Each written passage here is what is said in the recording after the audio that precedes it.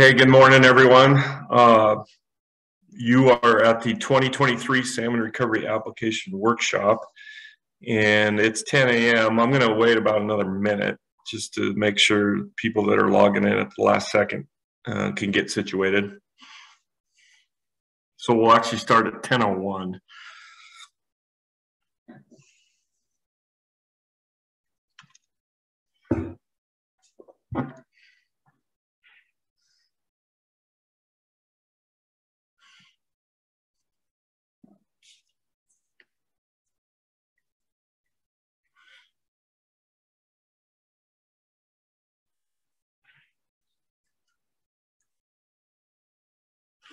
Okay, let's get rolling.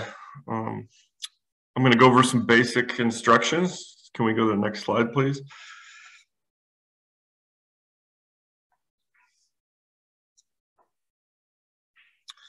Okay, if your name is not showing up correctly, you can hover over your picture and click the More option, and you can type in your name. You can see my name's Mark Duboisky in the lower left corner. And then remember, all the attendees, if you can, you will be muted for the entirety of the webinar, so there won't be an opportunity to speak to us. You can use the Q&A function to ask grant managers questions. And so that would be great. We do have a couple people live to answer your questions. And then you can use the chat feature for just general comments and concerns. And then the workshop will be recorded, and we will send all the attendees an email after this workshop to let you know when the recording is available to view later. Next slide, please. My name is Mark Duboisky. I'm the Salmon Grants Team Manager. And before we get going for this year, I just want to say thank you for an awesome 2022. We had an amazing grant cycle last year when we were given $75 million of supplemental money from the legislature. And so that was amazing to drop into the grant cycle about midstream. We're looking forward to another great year this year. And it should be exciting. And so let's get going. Next slide, please. So today we're going to be covering our annual salmon recovery grant cycle and our primary policy manual, number 18. We will be going over some nuances out of that manual. And then we'll also be covering how to use our grant management database, PRISM. And PRISM is for submitting your online applications early on in the grant cycle. And then if you're successful and you are funded, your project's funded in the fall, then you will use PRISM to manage your grant to receive the funds from our office. I'm also going to be going over some other RCO grant programs that are related to the salmon grant program. Next slide, please. Okay, my spot is just to do the agency introduction, and then in the blue here, and you'll see the other topics we will be covering, and those will be covered by other staff members. Next slide, please.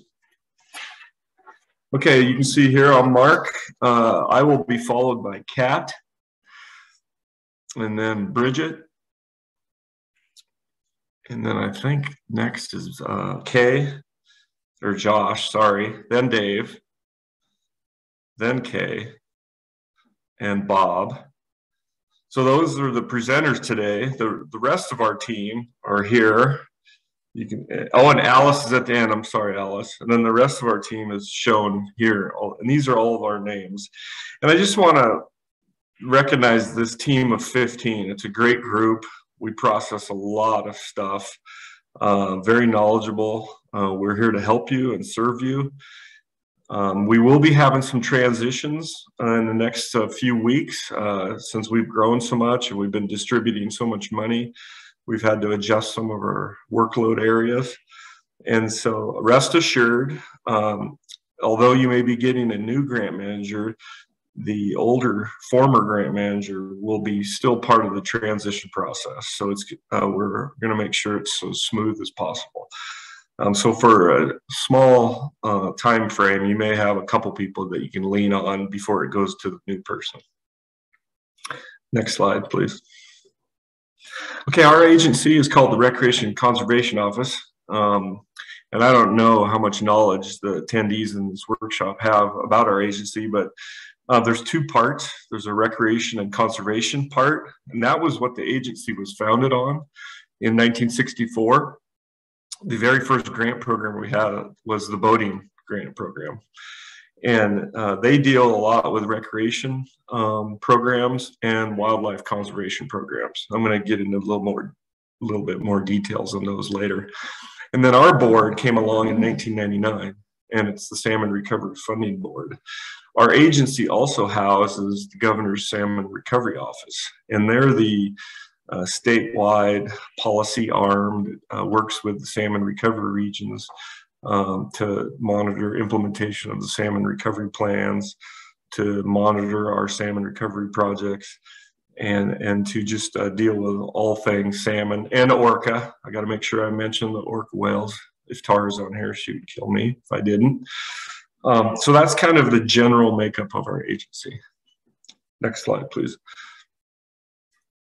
So specifically for the RCFB, some of the programs, the bigger ones that they manage are the ALEA program, and you can see what ALEA stands for.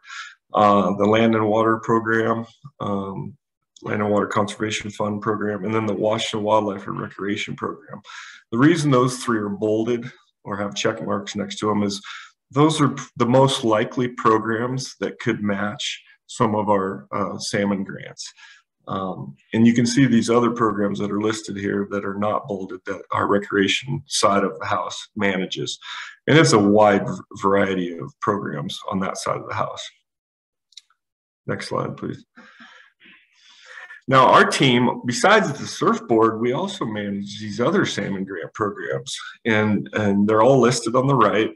And we co-manage those with the agencies on the left.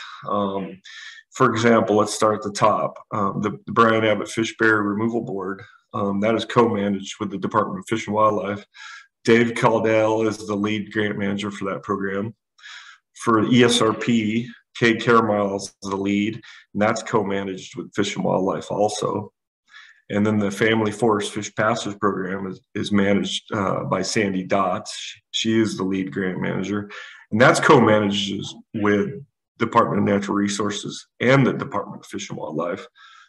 And then the fourth check down is the WICRE program, the Washington Coast Restoration and Resiliency Initiative. And Alyssa Farrell's the lead grant manager on that. And that's co-managed with the Coast Salmon Partnership, the Wild Salmon Center, and the Nature Conservancy. And then finally, our last program is the Chehalis Basin Strategy. And that's a unique program focused down in the Chehalis River Basin, primarily in Lewis and Grays Harbor counties. And that's co-managed with the Department of Ecology and the Department of Fish and Wildlife. Next slide, please.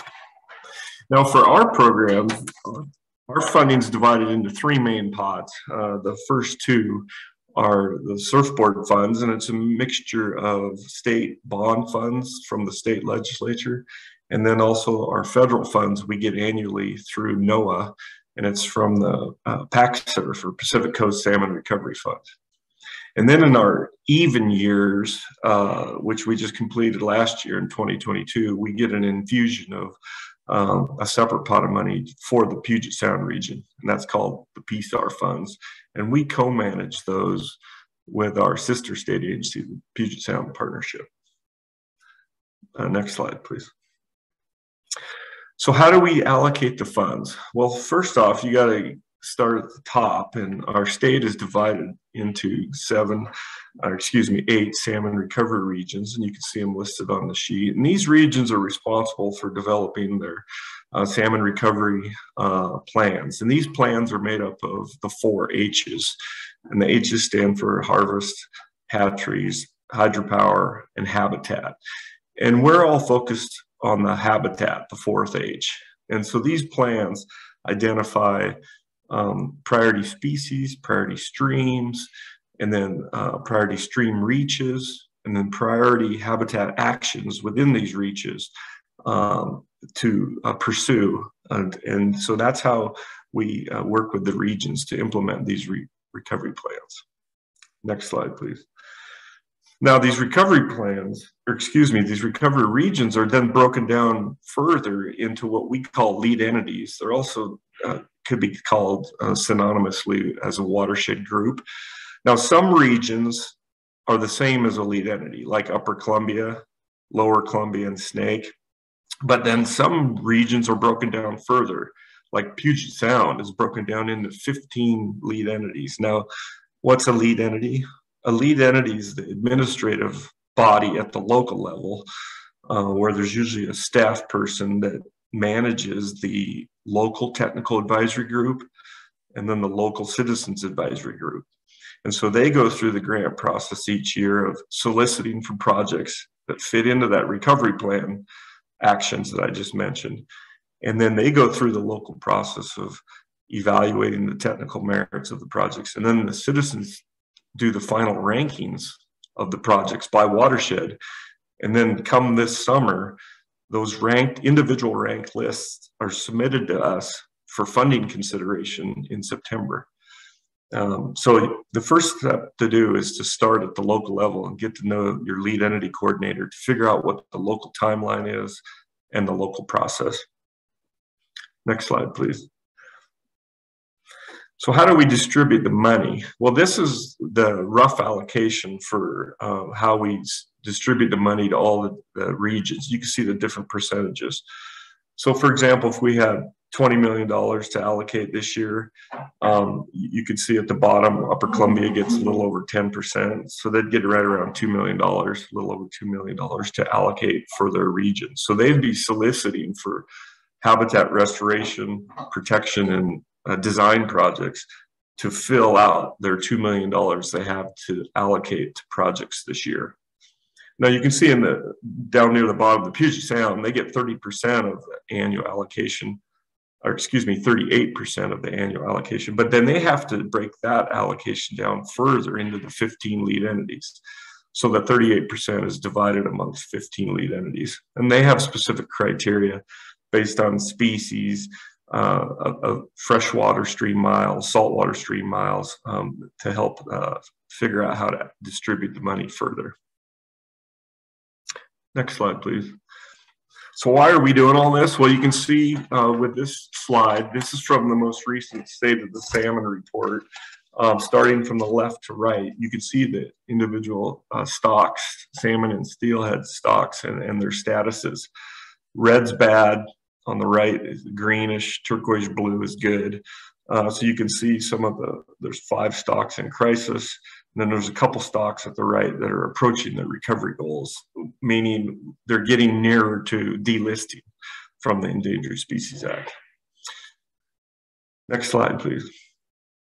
So I've thrown a lot at you at this time. If there's any questions, fire them off in the chat or the Q&A, and some of our grant managers will address that. Other than that, I'm going to hand it off to Kat. Thanks, Mark. Hi, my name is Kat Moore, and I'm one of the senior grant managers for the salmon team. I'm going to go over what's new for the 2023 grant round. Next slide. We have a couple of changes that affect acquisition projects. We have new rules around the acquisition of uplands, and we've clarified guidance on what uses are prohibited and allowed on properties acquired with surfboard funds. We have a couple changes impacting design and restoration projects, and we've clarified the process for seeking cost increases through the grant round. Next slide. So we have 2 changes that impact acquisition projects. The first is the policy on acquisition of uplands. We've clarified that if you're planning on acquiring a property with more than 50% uplands, you'll need to provide more than 15% match. And we break it down further, and Bridget's going to go over that in the acquisition section. We've also provided guidance on how to determine your upland acreage. In the past, Different sponsors quantify acreage types in different ways. And so we're trying to provide you some guidance on how to make that more uniform.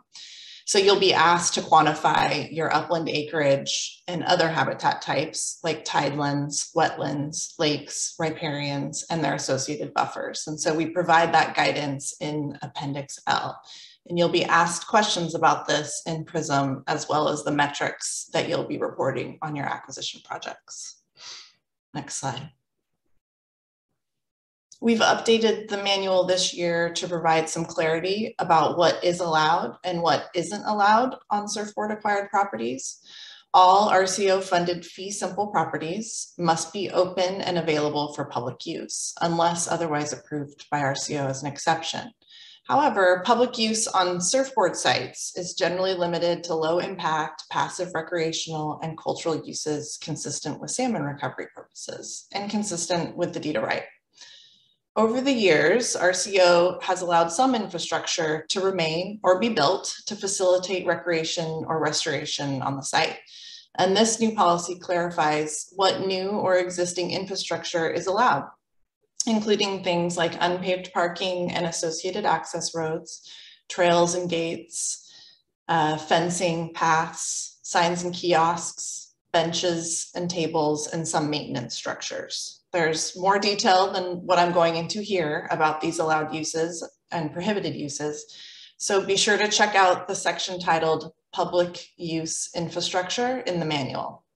And for your purposes, during the application process, discuss your plans for any development with your grant manager, as RCO will need to review any plans in accordance with this policy. We also clarify that although some infrastructure may be allowed, it may not be eligible for reimbursement. Reimbursement is only allowed if it's already listed as an existing eligible cost in one of our RCO manuals. So those are our manual 3 is for acquisition and our manual 5 for restoration. For example, we allow reimbursement of fencing for acquisition costs. And so that's already something that's eligible. So that would be eligible. However, we don't allow reimbursement for things like benches or tables right now in our acquisition projects. Next slide. We've updated our Appendix D, which is our design appendix, which talks about the deliverables for planning projects. So there's no longer a D1, D2, D3, D4, for those of you who are familiar with Appendix D. Now there is simply a project deliverables table and descriptions that follow and define what those deliverables are. We've also changed the name of design build to field fit to better describe what it refers to in this context. Next slide. We've responded to rising costs and sponsor requests to raise the amount of funding you can request for design-only grants. These are projects that will produce either a preliminary or final design. So you may now request up to $350,000, used to be $200,000, without bringing any match. We've also increased the time allowed for design-only grants to 2 years, used to be 18 months. We've also raised the threshold for for restoration projects for when preliminary designs are required at application. So if you're requesting less than $350,000 in funding for your restoration project, you aren't required to provide a preliminary design at application. You're still encouraged to, and our review panel would thank you very much, and I'm sure your local reviewers as well, if you provided a preliminary design. And you will be required to provide it during the life of the project if you're funded. But it's, we've raised that bar in response to rising costs of designs and to give you the opportunity to take advantage of the design-only grants. Next slide, please. So next, the last change I'm going to talk about is something that's a change for projects that you may already have under agreement with us that you've already received funding for. So although we encourage you to craft solid budgets, sometimes unanticipated situations arise. So you might run into unexpected or increased costs. You may be in a situation where you need additional funding to accomplish the scope of your work. We call these cost increase amendments.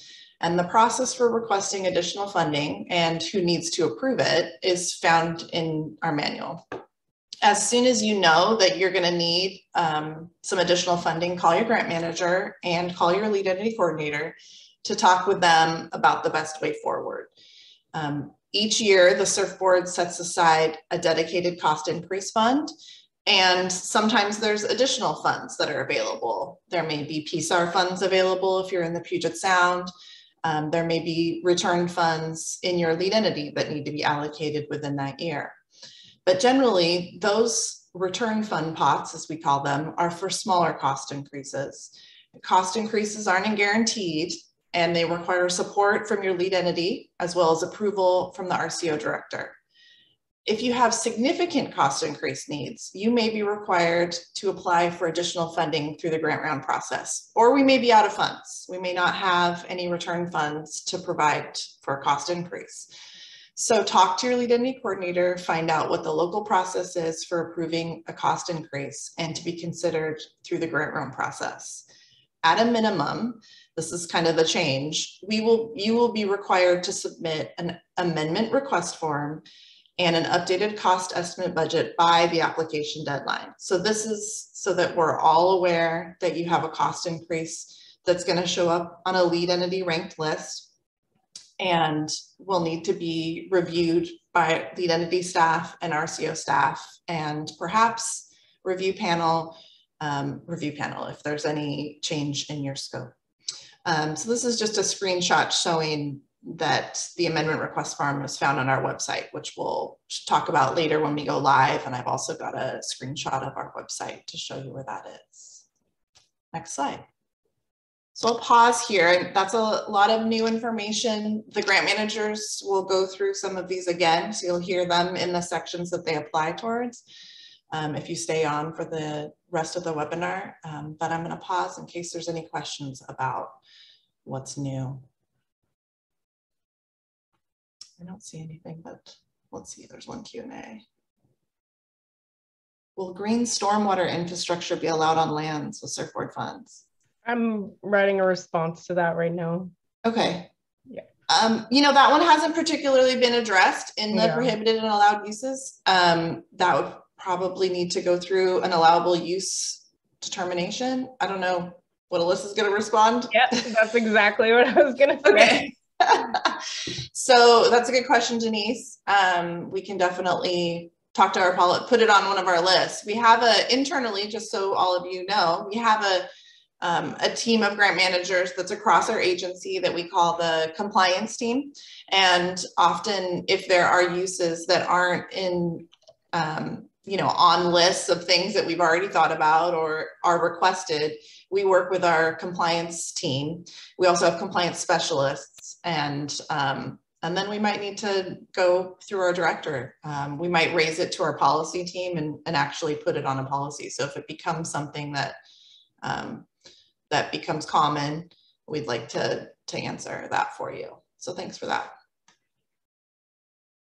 Okay, next slide. All right, so you're considering applying for SRF board funding. Well, what does a good salmon recovery project look like? Your project should protect or restore critical salmon habitat. It should address a lead entity strategy or recovery plan, as Mark mentioned, and you'll need to be able to put the funds to work quickly. Projects should be completed within 2 to 3 years of funding approval. You'll need to apply locally. So you'll need to get to know your lead entity coordinators, pay attention to their schedules, attend their meetings, know what their potential funding allocation is and what their ranking criteria are. Each watershed is unique. And while SRF board doesn't have a maximum grant request, it's a good idea to stay within your lead entity allocation because that's the funding that's available. And know that we typically require 15% of the total cost of your project be matched, but we'll get into some exceptions later. Next slide. So here's that screenshot of our website that I mentioned. At the top, when you log in to rco.wa.gov, you'll want to hover over grants at the top there, and all the grant programs that our agency manages will pop up. We are Salmon/PSAR. And when you click on the Salmon PSAR grants page website, this page has all the forms, manuals, the calendar, information, everything you need to be a successful applicant. So take some time to familiarize yourself with it. Our website has the link to Manual 18. It's circled here in red. Read it, and it just says grant manual. It actually doesn't say 18, but it's the grant manual for our program.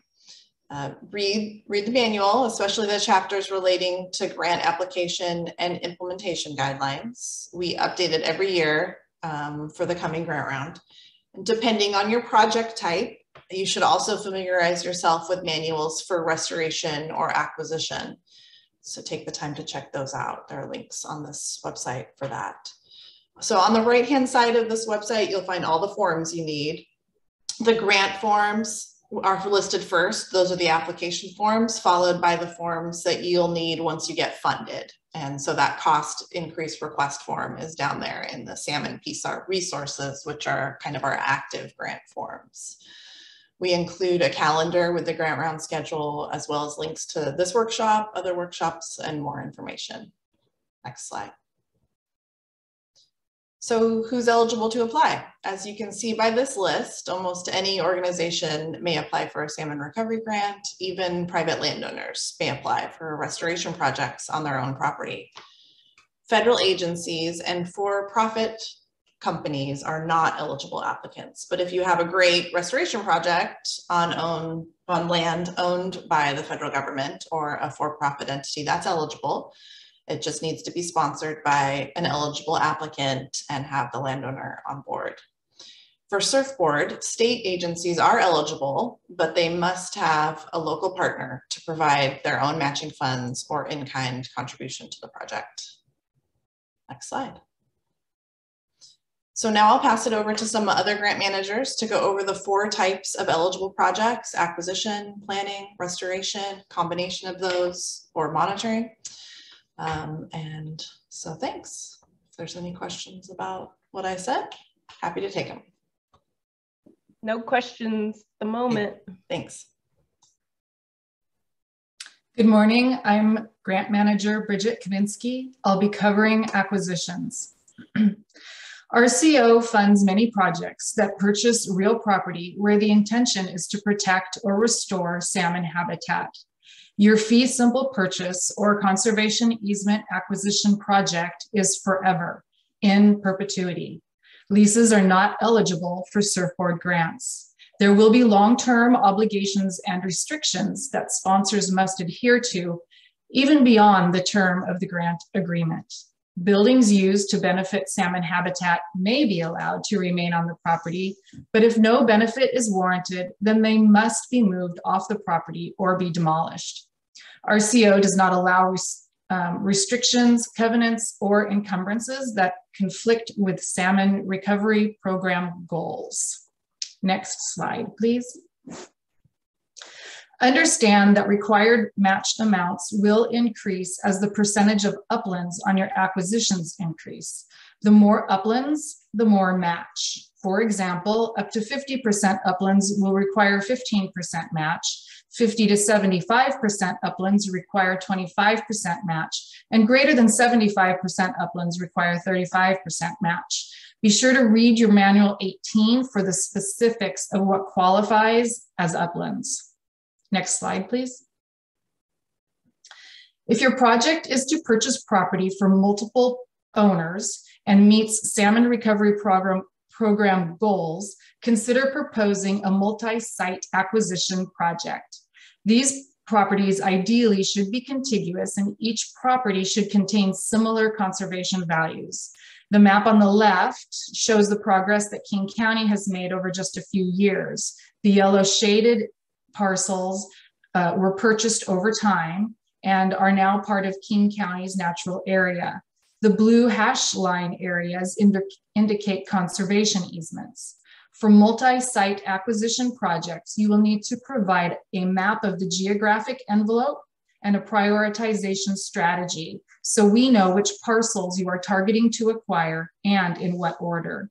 The map on the right is a map taken from the Skagit Watershed Council Protection Strategy. It illustrates tiered target areas for habitat restoration and protection in the Skagit River Basin. Next slide, please. The acquisition toolkit is available on our website to familiarize yourself with RCO salmon grant acquisition project requirements and to position you for a prompt escrow payment or a reimbursement of your purchase price and incidentals. Next slide, please. In addition to the acquisition information included in Manual 18 and the acquisition toolkit, you will also want to familiarize yourself with Manual 3. Make sure you have the most recent version and feel free to reach out to your grant manager for support. Being prepared and knowing what to expect will help you budget and plan your surfboard project proposal appropriately. Next slide, please. Acquisition projects receiving surfboard funding are required to follow the uniform real property acquisition procedures, which include, but not necessarily limited to, sending a letter or email to landowners to let them know they are not required to sell their property and that condemnation is not allowed. Determining if there are businesses or residential tenants, and if there are, you are required to provide relocation assistance per the Uniform Relocation Act. And sending a letter outlining the fair market value determined by your reviewed appraisal as just compensation. Documentation of these requirements is a must before RCO will reimburse you for your acquisition costs. Next slide, please. If you're funded and before we issue the project agreement, RCO requires preliminary title report along with a title review checklist that notes which encumbrances will be removed prior to purchase. You might want to check the title before you initiate the surfboard grant application to be sure the property is a good fit. Encumbrances on titles need to align with salmon recovery. So, for example, if you're purchasing a riverside parcel with a levee for a floodplain restoration project, make sure there isn't a flood reduction easement on that levee unless you are willing to put in the time and work to have that easement extinguished. A deed of right is required for fee simple acquisitions. It protects the state's investment in land acquired and conveys to the Washington residents rights to preserve, protect, and use the property for public purposes consistent with the grant program and the project agreement forever. An assignment of rights is required for less than fee acquisitions, such as conservation easements. It ensures RCO has certain rights for access and stewardship of the property and is intended to secure the public's interest in the easement by holding the sponsor responsible to monitor and enforce the terms of the easement. It indemnifies the state, and it requires the sponsor to consult with RCO for any amendments or conversions of the land. Next slide, please. As a general rule, don't start project activities before your grant agreement is signed, even if your project ranks at the top of your lead entity's funding list. You will want to check in with your grant manager before you start any work. However, if you do need to acquire property before you've gotten your grant agreement, we can help you by issuing a waiver of retroactivity. You will need to contact your grant manager at least 30 days before closing and email a request with details about the property, the landowner acknowledgement form, the voluntary acquisition notice, and the preliminary title checklist. Next slide, please. If you are working with a partner organization to purchase the property before being awarded a grant agreement, you will need to know about RCO's partnership policy. It's not intuitive, so work with your grant manager and make sure the partner gets a waiver of retroactivity before closing, as it's their purchase that will be subject to the RCO policies and reimbursed with RCO grant funds. Next slide, please. Acquiring property with RCO funding forever unites your organization with RCO in perpetuity. Accepting surfboard grant funding requires a long-term commitment to keep the primary focus of the site consistent with the salmon recovery funding program. Once the project is complete, you will need to steward the property according to your stewardship plan, or for some restoration projects, your landowner agreement.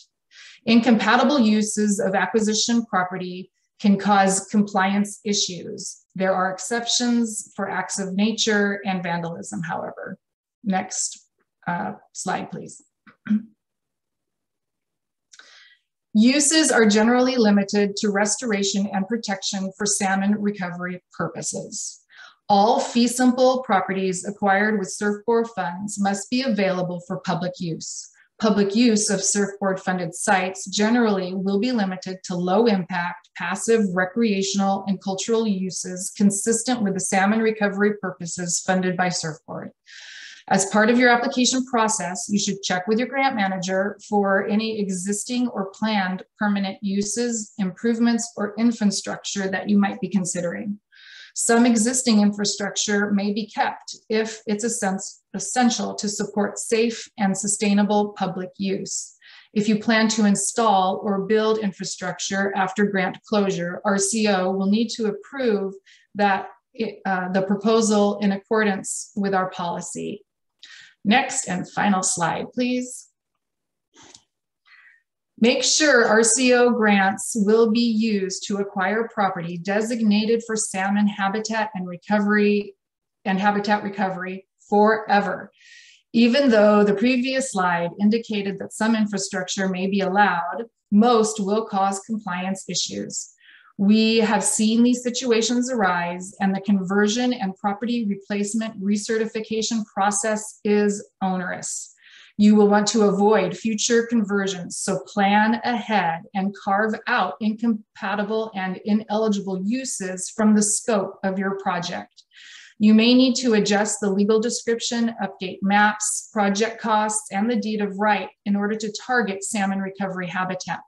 Anticipate future needs like expansions of existing roads or well sites or other utilities and access easements for neighboring properties. Remember to work with your grant manager. We are always here to help. And I'm finished with my portion. Thank you, Bridget. Hello, everybody. My name is Josh Lambert, and I'll be presenting a few more project types funded by the Surfboard, starting with planning projects. So planning projects include the following types you see on this slide. These can be applied for as standalone projects or combined in various forms with themselves, or for instance, an acquisition project. Planning projects should be completed within 2 years and address limiting factors to salmon recovery and identified within your region's salmon recovery plan. Design criteria for conceptual through final design are outlined in Manual 18, Appendix D. Your designs are required to meet Appendix D guidelines. Next slide, please. So the first type, assessments, are an initial precursor to further efforts. They employ a variety of field and remote methods to identify solutions to limiting factors at typically a watershed or subbasin geographic area. Ultimately, the deliverables of assessments should lead to a scientifically sound recommendation of potential strategies and actions. If numerous recommendations are developed, like in the example of a restoration or acquisition strategy, the list of actions should be prioritized in order of importance. Deliverables of an assessment must clearly determine the criteria used to develop options for subsequent projects and present a schedule of implementation. Note that you must acquire a letter of support from your recoveries region's field staff and submit it at the initial application due date. This is to ensure the assessment work aligns with recovery goals. The next stage of an assessment project is often a design phase that produces a site-specific restoration design, or in some cases an acquisition project if protection is the preferred approach or a necessary precursor. Next slide, please. Assessment projects that do not result in a site-specific design are only eligible for state funding. In the Puget Sound and Hood Canal areas, assessment projects must use Puget Sound Acquisition and Restoration, or PSAR funds. Since new PSAR projects are only available in even year grant rounds, check with your local lead entity to determine if they have any available unallocated PSAR funds from a previous biennium before starting an application in an odd year. More than likely, you should plan to submit an assessment-only project on even year grant rounds only. Applications outside the Puget Sound and Hood Canal region may use state surfboard funding and may apply for assessment funds on an annual basis. But each grant round is each region is subject to a $200,000 cap for all assessments in any given year per region. Regions may submit more than one project, but the total amount, not including match, may not exceed $200,000. Next slide, please. As we discussed, planning phases can be combined into a single project scope. For instance, a project may propose an assessment or inventory project that also includes a site-specific design for a smaller geographic range or a portion of the assessment scope. An example is advancing one or more of the highest rated passage barriers in an inventory to some level of site-specific design. If you choose to combine an assessment and design, please consider the regional funding constraints in the previous slide. To avoid the limits on state funding with assessments, your combination assessment and design project must include site-specific designs that make up the majority of the project scope or cost. To be eligible for no match planning project, you must produce at minimum preliminary designs as defined in Manual 18, Appendix D. Next slide, please. Site-specific design projects are reviewed by the Surfboard Review Panel and local technical teams. To ensure that they're technically proficient, they reflect the best engineering practices for your proposed actions, and have a high chance of achieving salmon recovery goals. Appendix D in Manual 18 provides guidelines for designs that follow well-accepted standards, and they're meant to be general enough to encompass the wide variety of restoration projects funded by Surfboard. It's not just advisable to follow Appendix D, but a requirement. Consider providing Appendix D language and format to your design teams when developing scopes of work. Now in 2023, Appendix D underwent a considerable format change. Instead of subchapters outlining the 3 eligible planning phases, the D1, 2, and 3, a project deliverable table was created. This table lists deliverables in rows and project design stages in columns, and allows a user to quickly identify what deliverables are due depending on the stage of design. Each project deliverable is further described in detail following this chapter in Appendix D, following this table. Next slide, please. Now let's delve a little bit further into the 3 design types we fund. Although percentages such as 30, 60, or 90% design are useful and heavily used in engineering plans, Manual 18 avoids them and sticks to the following 3 stages. First, conceptual design is a product of feasibility and site scoping activities where enough information is known to consider all alternatives and choose a preferred alternative. A rudimentary plan drawing should be provided to clearly illustrate all proposed project concepts of the preferred alternative. Just as important, the design correspondence that led to the preferred alternative should be captured in a basis of design report. Finally, the project concept should be understood well enough for a sponsor to complete a reasonable construction estimate. Preliminary design is meant to take the concept and run it through its paces. Site survey and technical evaluation analysis will have been completed and be robust enough to document existing conditions and illustrate proposed actions and the desired response they will have on existing conditions. Design drawings should include plan views, profiles, and other supporting visual drawings made at a consistent scale and with enough surveyed or modeled environmental information to show how project elements interact with the natural variation of a site. A preliminary design report fully characterizes the site and its unique conditions and provides a detailed overview and rationale of design criteria used, as well as a refined analysis with supporting appendices to demonstrate with a high value level of uncertainty how a project will perform. We often like to term preliminary designs as permit ready, and it's a good way of thinking of what the final product of this stage should be. Next slide, please. Final designs are effectively preliminary designs that are refined to the point where technical specs and quantities could be provided to an installer or contractor. For instance, mobilization, locations, dewatering plans, erosion control, and specific quantities and types of materials are often added or refined at this stage. They should incorporate comments from permitters and stakeholders and effectively be bid ready to some degree. As-built designs are a post-construction deliverable that are necessary if at any point during construction, substantial changes were requested and implemented. As-builts are sometimes as simple as profile drawing with a revised elevation called out in red. Other times they are comprehensive design reports and associated drawings that document what was produced during construction. They are a particularly important deliverable for field fit projects that may not have provided highly refined drawings or used typicals initially. In these cases, construction supervision is critical to ensure as-builts are produced accurately. Next slide, please. Another change of Appendix D that Kat alluded to earlier in 2023 is updating the term design build to field fit. Like design build, field fit are still restoration projects that are allowed to proceed directly to construction following completion of a preliminary design and any necessary permits, if they meet the following qualifications. Field fit are appropriate when the sponsor and design team have extensive experience successfully implementing the project type is less complicated with well-established methods, liability and landowner concerns are minimal, with low risk for damaging critical infrastructure and existing intact salmon habitat. The design is straightforward, requiring less detailed drawings for permitting and construction than typically would be required as part of a final design report. As mentioned earlier, as-built designs are an important deliverable for this project type. Next slide, please. Now, because surfboard projects occur in highly variable natural environments, what you propose in your design application at funding typically contains many unknowns until you receive funding and actually begin design work.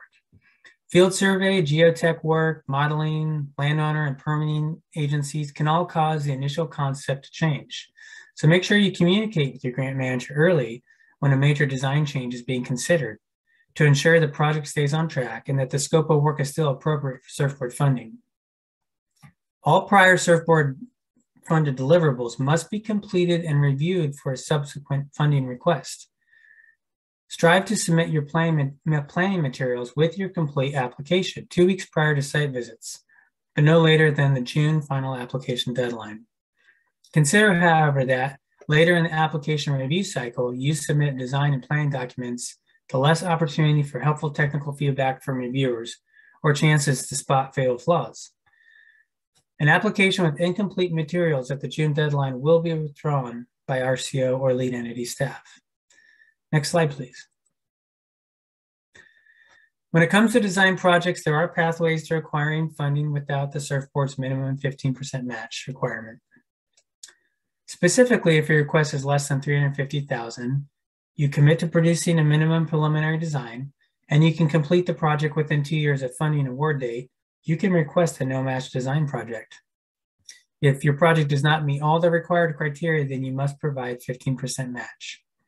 Likewise, if you have an active no-match agreement, and if at any point you cannot meet these criteria, 15% match may be applied to your agreement. As I mentioned, the period of performance for all projects begins on the date of funding. Typically, this is the surfboard award meeting in September or the July 1st new legislative start date, depending on your funding source. This is important to consider when utilizing the no-match pathway. The clock starts ticking regardless of if you have your signed agreement in hand. So to help with this, planning activities qualify as reimbursable pre-agreement costs, which allows you to begin right after funding is approved. This is assuming you've met all prior statutory requirements, such as cultural resource consultation for ground disturbing activities. Next slide, please. Now I'll switch gears for a moment and quickly note the surfboard's option for monitoring projects. Limited funding is available to support regional monitoring projects on an annual basis. If you would like to propose a monitoring project, coordinate early with your local lead entity coordinator or region to learn about available funding and if your project is a good fit. Eligible projects must address a high priority information need, complement ongoing monitoring, and use data collection and management protocols consistent with other monitoring occurring in the region. Next slide, please. Applicants must ask the regions to complete a regional monitoring project certification form for you to attach to PRISM with your application. Application due dates are the same as surfboard applications, but note that the surfboard monitoring panel will review the project. It's a different panel than the review panel for surfboard projects. If you have any questions about regional monitoring applications, then please contact Keith DeBlonica at the Governor's Salmon Recovery Office, which is a part of the RCO. And that concludes my slides. Next up is Dave. I'm not seeing any questions.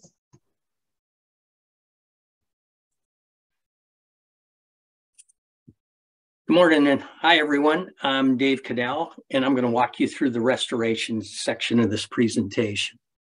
So let's start it off with how we RCO define restoration in Manual 5. Restorations are actions or activities that restores a site to its original historic function as part of a natural ecosystem or that improves the ecological function of a site. The result of the restoration project is habitat that is self-sustaining, which means it will not require continual intervention to function as a natural ecosystem. Restoration may be accomplished as a standalone project or as part of a larger project that also focuses on other project types. Restoration projects can also be phased, but each individual phase must have a measurable salmon benefit. So, for example, if you come to me and say, hey, Dave, I want to do restore a relic side channel on Evans Creek, but I want to do it in 2 phases. And you explain to me that your first phase is to excavate the channel, and then the second phase will be when you connect it to Evans Creek. I'm going to look at you and I'm going to say, your first phase doesn't provide a salmon benefit, so you're not eligible at this point. If you can come back to me with a project that has a measurable salmon benefit, then we can go from there.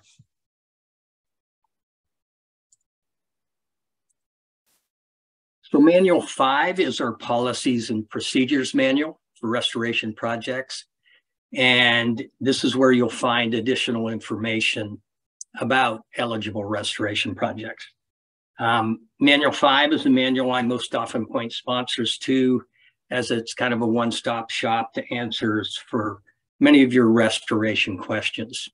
Some of the topics are eligible cost, match requirements, prevailing wage, which is determined by the Department of L&I and is required if you're using state dollars. Competitive bidding, and cultural resources, which for restoration projects, you must complete cultural resources consultation prior to any ground disturbing activities. If you do not do so, you could possibly not be reimbursed for those activities that occurred prior to completion of consultation. And then there's many other topics that'll be important and relevant to you during the course of your project. Things like pre-agreement costs. I often get questions about the difference between construction cost and A&E, several things like that. So as one of my coworkers once told me, make manuals your friends, make Manual 5 your friend. There's a lot there that is going to be relevant to your project. Next slide. Oh, it's already there. Thank you.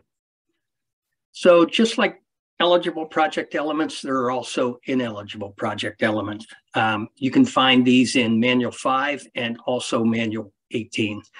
There are several examples of ineligible project elements and therefore costs. Some of these, but not limited to, are hatchery operations, mandated cleanup costs, fish harvest and harvest management, You can't be reimbursed for developing your grant application. Hatchery operations, effectiveness monitoring. There are a lot of things, and it's a pretty extensive list. So please take a look. We know it takes a lot of time to put these projects together, and I don't want you wasting time on something that may not be eligible for funding. Ineligible project elements also applies to matching funds. If it's ineligible for reimbursement, it's ineligible for match. Next slide.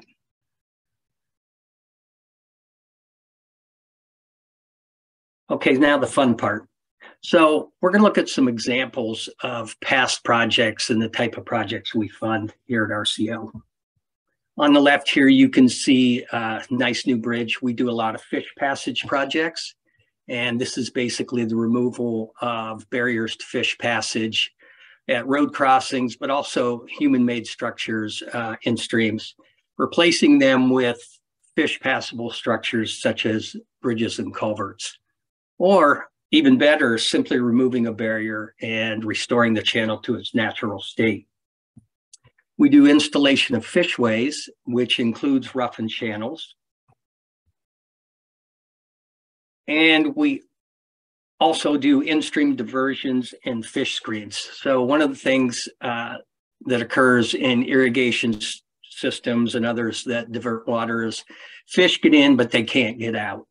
So we do fish screens that will keep the fish in the water, in the stream.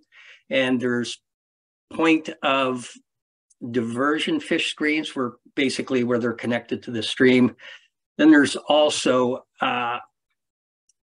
off-stream diversions like you see on the right, even though it says in-stream diversion. These are usually larger systems that withdraw a lot more water. So we allow the fish to get in, but then we have a screen in there and a bypass to put the fish back in the stream. Basically, we lose a lot of fish to these things. So these screens are really helpful, especially for juvenile salmon. We also do irrigation efficiencies, things like enclosing open irrigation channels and putting them into closed systems, or removing diversions completely and replacing them with on-demand groundwater systems with pumps, reducing the amount of water lost to evaporation or to leaky conveyance systems, thereby increasing in-stream flows. Next slide.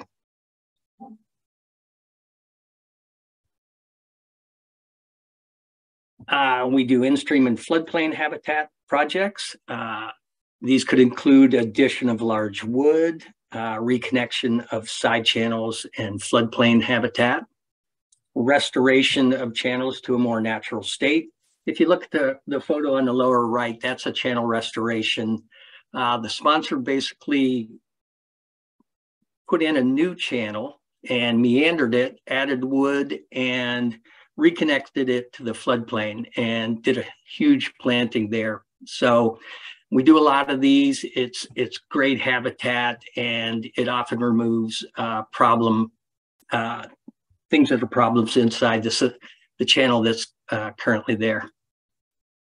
Removal of setback levees and bank revetments, and then numerous activities that enhance in-stream fish passage or fish habitat. We also do riparian habitat projects, planting of native trees and shrubs, and removal and treatment of noxious weeds such as knotweed and reed canary grass. We also have a project type called riparian stewardship. This project type is unique in that it provides grant funds to ensure the success of previous riparian habitat projects and activities. This project type can include some of the activities previously mentioned, but is a standalone project type that follows up on previous work to ensure the success of those previous enhancement activities. Next.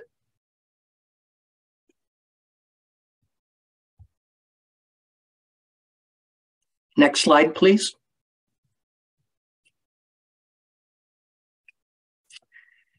We do marine and nearshore projects, and This includes estuary restoration. You can see a photo of that on the right. That is the Nisqually Delta that was restored some 15, 20 years ago. Dike breach or removal. We remove bulkheads. There are a lot of bulkheads here in the Sound. Reconstruction of tidal channels, invasive weed control, replanting of riparian areas. And then also we remove non-functioning tide gates and other non-fish passable structures, and if necessary, replacing them with fish passable structures. Next slide. We do upland habitat projects, installation of livestock exclusion fencing, and these can be standalone projects or part of a larger restoration project. We do erosion and sediment delivery control from roads and steep slopes, eliminating sediment delivery to streams and marine waters. Road decommissioning and removal to help restore some of the detrimental effects of roads to salmon habitat and restore natural and historic ecological function. On the right there, you can see a photo of a road decommissioning project. This project was done, and that's the Klickitat River. And this project was done in 6 phases where the project sponsor removed almost 30 miles of old logging road. So this is just an example of what you can do if you want to do it. These projects I'm showing you here are just examples of the types of projects we've seen over the years, but this is by no means an exhaustive list. Many of these activities can be combined with other project types, or variations of these project types you see here can be proposed for funding. These are great examples, but don't be afraid to be creative and think outside the box when developing your project. Next slide. We also have the riparian planting project type. This is for projects where riparian planting is the primary purpose. This project type requires minimum buffer widths, and this is determined by the site potential tree height. Site potential tree height is the average maximum height of the tallest dominant trees, which are 200 years or older in the area you are planning on replanting. Why 200 years or more? Well, this is the approximate minimum age of old growth forest, which are thought to be necessary for full riparian ecosystem function.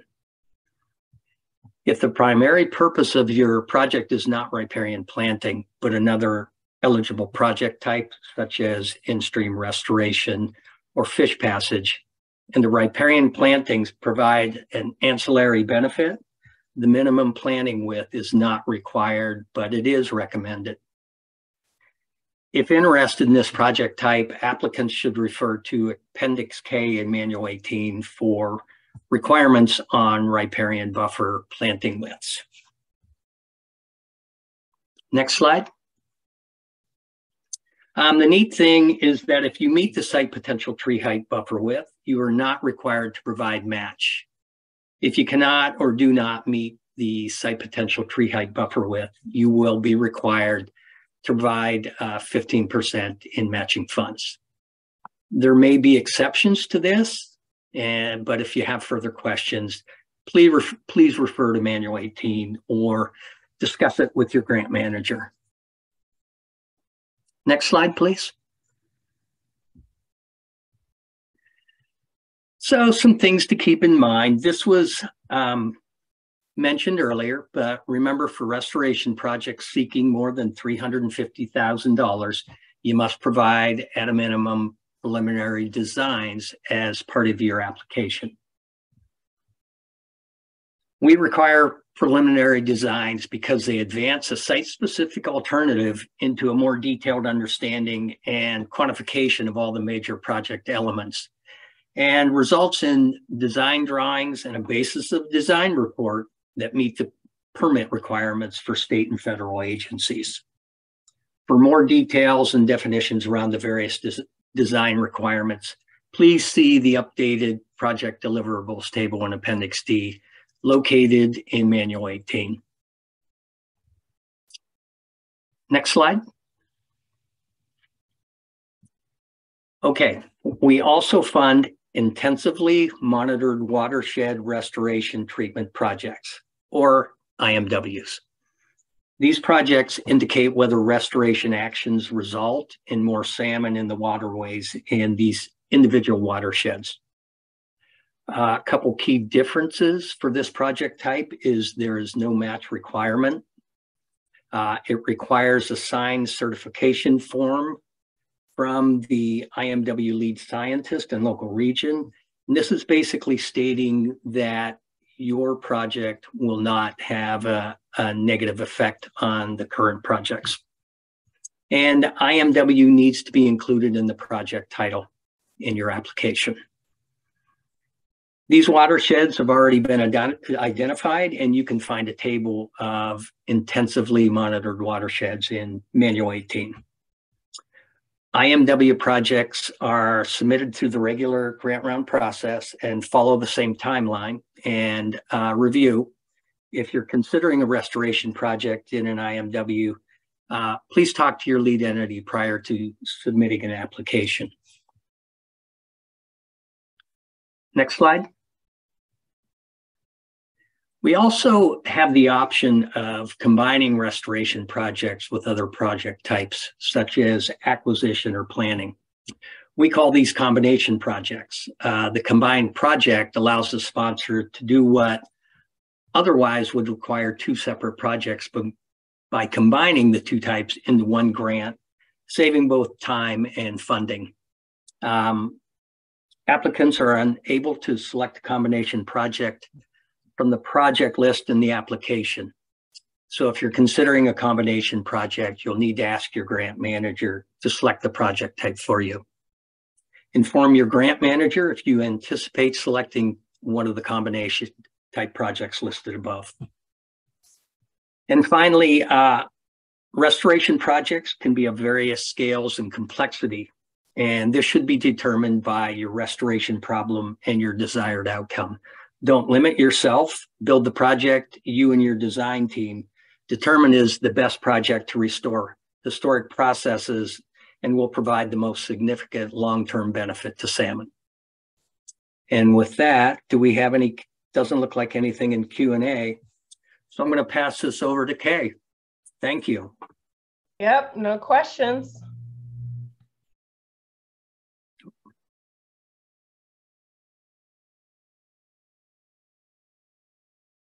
Good morning. My name is Kate Caramile, and I am also a grant manager with the Salmon Recovery Funding Board. And today I'm going to talk to you about the grant application process, and then Bob Warner and I will talk about the application. So this is a general overview of the application process, but do keep in mind that your local lead entity will have additional steps in order to accommodate their local review and planning process. Now, the first thing you're going to need to do is contact your local lead entity. And the reason for that is that each lead entity is unique. They all have their own schedule. They all have their own process. So it's important to speak with them to ensure you know exactly what you need to do when. Now, most lead entities are going to start off requiring you to submit something called the letter of intent. And that letter of intent provides some general information about your project, and it allows the lead entity to determine whether or not they feel it's a good fit for their local salmon recovery strategy. If they feel that it is, you'll be invited to submit a complete application in PRISM Online. And note that it's not going to be a draft application, it's going to be a full, complete application that is due. That application is going to be reviewed by your RCO grant manager, by the lead entity, as well as by the SRF board review panel, and you'll be asked to attend site visits. Now, the purpose of the site visits is to provide you an opportunity to describe your project, familiarize the reviewers with your project site and the issues that are occurring there. And it's also an opportunity for the reviewers to ask questions of you to make sure that they understand what it is you're proposing and why. Now, these site visits are going to be attended by your RCO grant manager, your lead entity, and then 2 members of the SRF board technical review panel. But even though only 2 members are attending the site visits, they do go back and talk about all the projects together as a group and develop a comment form for each project. Now that comment form may include some general comments about your project. It might have some questions for you to answer. It might provide some recommendations for improving your project, but all the comment forms will include a project status. And the status at this point could be one of four things. Your project could be clear, meaning that they have no concerns with your project. It could be conditioned, meaning that it's clear provided you accept the condition that they propose. And a very common condition that they impose would be that they'd like to review and approve your preliminary designs before you move forward to developing final designs. Another status might be NMI, and that stands for need more information. And if that's your project status, it'll be followed by a list of items that they'd like you to provide. And then finally, your project status could be project of concern, or POC. A project of concern status means that they have very significant concerns with your projects, either its design, its benefits to salmon, or its likelihood of success. Now, if your project is cleared, you are basically done with the application process. However, do keep in mind you may have some RCO grant manager comments to address. You may have some lead entity comments to address, and there might even be a few minor comments from the review panel to address, but you're done with your interaction with the review panel. If your project is not cleared, meaning that it's conditioned or it's need more information or a project of concern, in that case, you'll be invited to participate in a phone call with the review panel. And the intent of that phone call is to ensure that you understand the comments that they provided and that you know how to address them. You'll then want to submit a revised application in PRISM Online, and that revised application should address all the comments you received from the review panel, the RCO grant manager, as well as the lead entity. And the review panel will then review that final application, and they'll prepare a final comment form. And at that stage, your status will either be cleared, conditioned, or project of concern. There'll no longer be an NMI status because there will no longer be any more interaction between you and the review panel. I show here that the lead entity project ranking occurs after receiving that final comment form. However, in reality, it could occur before, during, or after. And then the SURF board will approve the funding list at their board meeting in September. Note that projects of concern are not advanced to the SURF board for consideration of funding. So as you can tell, there's a lot of players involved in the process. Your application is undergoing 3 concurrent reviews. The lead entity is looking at it to ensure that it's consistent with the local and regional strategy. They're providing some technical review of the project, and they are also the ones responsible for ranking your project. Your RCO grant manager is reviewing the project application to ensure that it's eligible for funding and also that you're meeting all of the application requirements. And then finally, the SURF board technical review panel, or else the monitoring panel, if this is a monitoring project, they're reviewing the technical merits of the project, specifically with regards to salmon benefits and likelihood of success. So looking at the schedule, as we've mentioned before, each lead entity schedule is unique, but they're going to fall under one of 2 tracks depending upon the timing of their site visits. So if your lead entity site visits occur in February or March, you fall under track 1. If they occur in April or May, you fall under track 2. So for instance, you are in a lead entity who's under track 1, you're going to need to complete your application by the lead entity due date. You'll then attend your site visits in February or March. You'll receive your first review panel comment form in the early spring, and then within 1 to 2 weeks, you'll be invited to participate in a conference call. And then you'll need to revise your application and submit it by the lead entity due date. And then the process starts all over again for the track 2 lead entities. The thing to keep in mind is that no matter which track you fall under, and no matter when your final revised applications are due, you will not receive any final comment forms from the review panel until late July after they meet as a group. And then if your project is still conditioned at that point, you'll need to respond by early August as to whether or not you accept that condition, and then the SURF board will award funding in September. So next, Bob and I were going to go over the application, but before we do that, just wanted to see if anyone had any questions.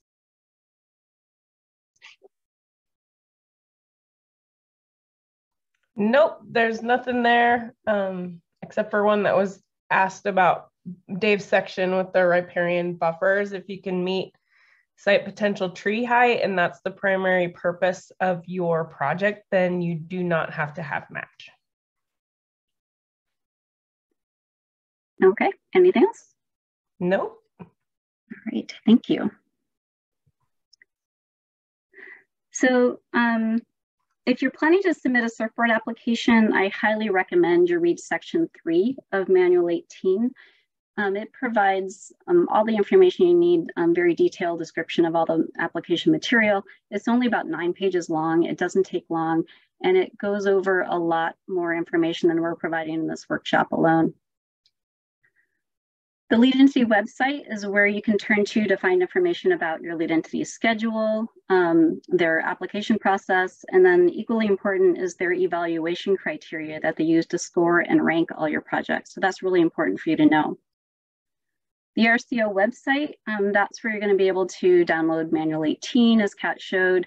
You'll find Manual 3 if you're doing an acquisition project, Manual 5 if you're doing a restoration project, and all the application materials are there. And if you're successful in receiving a grant, this is also where you'll find information on managing your grant. And then lastly, I wanted to mention PRISM. PRISM is the database that you'll be submitting your application, but it can also be a useful tool for you in that you can do a keyword search in order to find a project that might be similar to yours and see how previous applicants have responded to some of the questions. So that can be really helpful to you as you are trying to craft your own response. So to start your application in PRISM, you're going to need both a PRISM account as well as a Secure Access Washington account. Some folks will try to use a coworker's PRISM account, but this often leads to access issues later on. So it's good to just go ahead and get your own account. It doesn't take very long, and you can do it right off of our website. And instructions for doing it is in Manual 18. Once you have an account, you're going to need a project number from PRISM. And to get that, you're going to want to speak with your lead entity coordinator. The reason I say that is that although you're going to be completing your application in PRISM Online, you need to start it in a parallel database that's known as the Salmon Recovery Portal. This used to be called the Habitat Work Schedule, so you may be familiar with it under that name. Now, the Salmon Recovery Portal is a database that's developed for the lead entities to manage salmon recovery information within their watershed. And the reason you need to start your application there is because it creates a link between the Salmon Recovery Portal and PRISM. And once that link is established, you only need to attach things in PRISM and they'll automatically show up in the Salmon Recovery Portal. This is helpful for you, so you don't need to spend time attaching things to both databases. And it's also really helpful for the lead entities as well because they have all the information they need at their fingertips. To start your application in the Salmon Recovery Portal, you need some just real basic information about your project. Most lead entities are going to do this step for you and simply give you a PRISM project number to use. However, some lead entities do have you take that initial step. So that's, again, why it's important for you to speak with your lead entity coordinator to find out what you need to do. Once you have that PRISM project number, you can just go in there and complete your application. So my advice is to be thorough. Don't assume that the reviewers have any prior knowledge of your site, its history, or the problems that you're trying to address. Because when you're really close to a project, it's easy to forget that other people don't know what you know. And so it's important to take that step back and explain the context of your project and give the reviewers the entire story rather than just part of it. Because you can have an amazing project, but if the reviewers don't understand what you're doing, why you're doing it, and why it's important to do that in this particular location, you're going to get a lot of questions. And that amazing project may end up being a project of concern simply because your application isn't clear. Follow the application checklist. Bob's going to talk about this more in a minute, but the application checklist is provides you a complete list of any application material that you need to attach to PRISM. PRISM is designed to check for certain things, but it can't check for every possible attachment that you might need. So it's important for you to use this checklist and ensure you've got everything there. Don't procrastinate. Good life advice in general. It's really important for your surfboard application. Your application is not a small one. There's a lot of information you need to provide. Some of this information is going to require you to work with others. For instance, if you're going to need a landowner acknowledgement form for each landowner that you're working with, and you're going to need their signature. They may not be around all the time. You're going to need a fiscal data analysis form, so you might need to work with your billing folks to develop that. And you'll need an application authorization form, which might need to be signed by your board, by a county commissioner, by a tribal council. Those folks may not meet very often, so you want to start this process early and not wait to the last minute. And if you need any help, if you don't know how to use PRISM, you're not familiar with it, if you're trying to understand how to interpret some of the questions, just talk to us, and we're happy to help you with that. Site visits, I've already talked about, but after your site visits, you can expect to receive comments from your RCO grant manager, the review panel, as well as from the lead entity. And because of that, you're likely going to need to update your application in response to their feedback. So where are you going to find that information? On the left-hand side of your screen, you'll see all the tabs that are included in your application. And the two that are highlighted at the bottom are your comment tabs. So this is where you're going to find your RCO grant manager comments under the one labeled RCO grant manager. And you'll also find the surfboard review panel comments under review comments. You may find your lead entity comments under there as well. However, most lead entities are doing their comments completely outside of PRISM, but that might change over time. So the RCO grant manager comments, you don't need to respond to each of the comments, but you do need to address them all by updating your application. The surfboard review panel comments, you do need to provide a response to almost all of those. And to do that, you're going to click on the review comment tab, and under each individual comment and question, there'll be a box for you to respond. So it's important to include that response. And then if your response introduces any corrections or new information, you want to be sure to update the rest of your application so that it aligns with those responses and that you don't have conflicting information. Then, important to submit your application by the final due date by the lead entity. So next, we're going to talk about some of the application material itself, and we're not going to go over every aspect of your application, but we did want to highlight some of the items that often trip people up. And one of these is the project description. Your project description is probably the most read portion of your application. It's used in your RCO grant agreement, it's used in press releases, our NOAA reporting, and is probably the most visible aspect of your project to the general public. And because of that, it's very important that it be both clear and complete. You want to be sure it answers the basic questions of who, what, where, and why.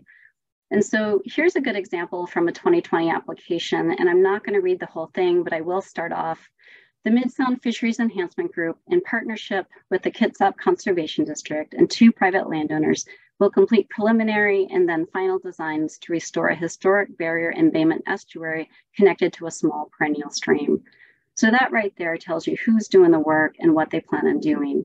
They then go on to talk about where the project's located. They provide a lot more information about the type of design they're working on. And then they talk about their anticipated benefits to salmon, which is the why.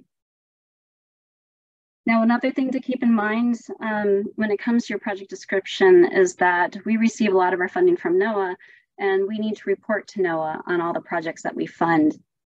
And the only parts of the application that NOAA ever sees is the project description and your project metrics. They don't see your project proposal, they don't see your attachments or any other aspect of your project, just the project description and the metrics. And because of that, it's extremely important for the two of those to align.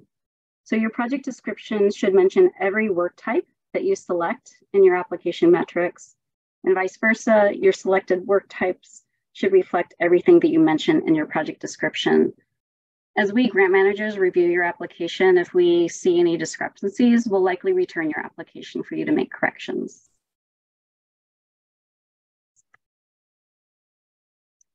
The project proposal, this used to be a separate attachment in PRISM, but in 2020, we merged it into PRISM itself. So now you'll answer all the questions directly in PRISM. And keep in mind that it's still your sales pitch. This is still where you're going to provide all the information for reviewers to understand what you plan on doing and why it's important. The points I wanted to point out here is that each of your responses has a character limit. And if you see the circle in the lower right-hand corner, this is a response to question number 1.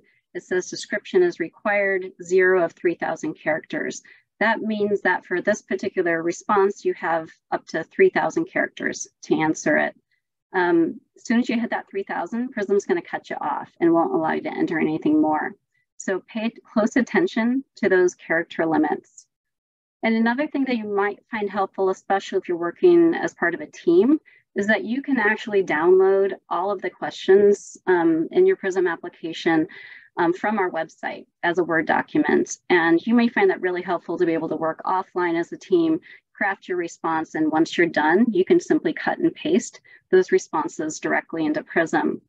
If you're doing that, then you need to pay even extra special attention to those character limits, because it's really easy to cut and paste and walk away and not realize that PRISM only saved a portion of your response.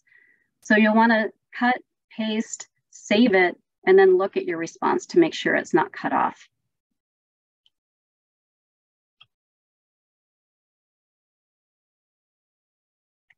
So one of the things we hear most often from the review panel is that projects need very clear goals and objectives.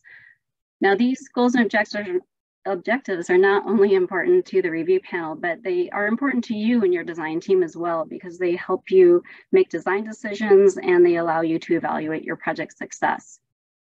Now, PRISM provides some example goals and objectives for each different project type.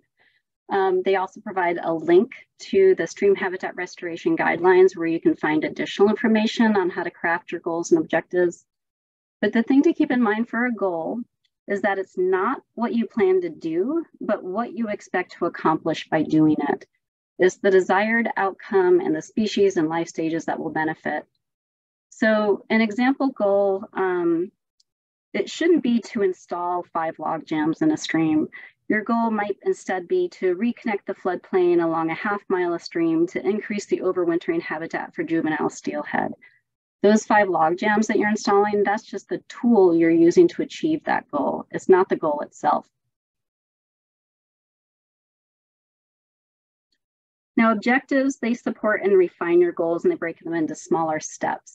Again, we provide some examples in PRISM. Your objectives should be quote unquote SMART, specific, measurable, achievable, relevant, and time-bound. So an example objective to the goal that I just mentioned might be to increase the flood-prone area within the project reach by 3 acres at the 2-year flow event by 2026. Next, I'm going to turn things over to Bob. Hi, everybody. I'm Bob Warner. I'm one of the newer outdoor grant managers at RCO, and I'm going to talk about how your project is set up for tracking in PRISM and some of the attachments that are required with your application. So work sites and properties are important building blocks of your application. They affect how you will represent a project's metrics and costs and ultimately the reimbursement process, because you'll need to track and report your costs by work site or property.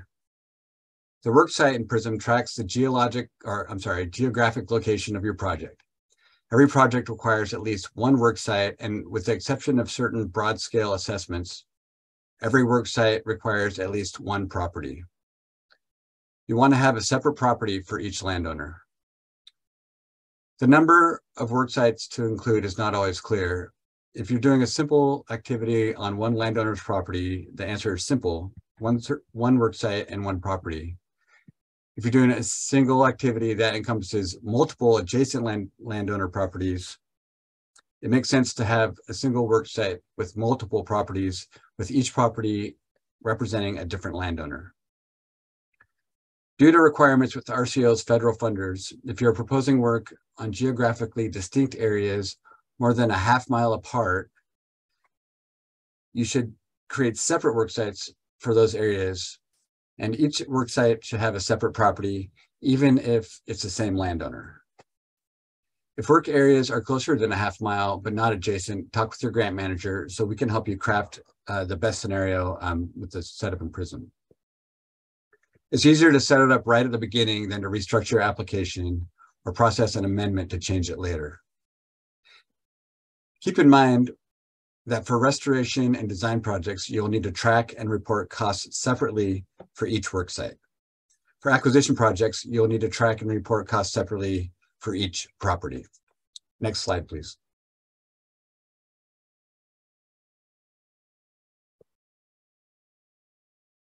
So work types reflect the work you plan to complete and determine which metrics RCO will collect. You want to select the work types that best fit your project. And remember that work types are not always related to just on-the-ground work. People sometimes forget to put cultural resources and permitting or admin and engineering in the budget. So carefully consider your project costs and select everything you plan to bill RCO for reimbursement. So RCO, we use metrics for all sorts of things. We use them to track project completion. NOAA, who provides federal funds for Surfboard, uses them to report to Congress. They're used in the biennial State of Salmon report. They're used by lead entities to track recovery progress and by RCO to help answer questions from legislators.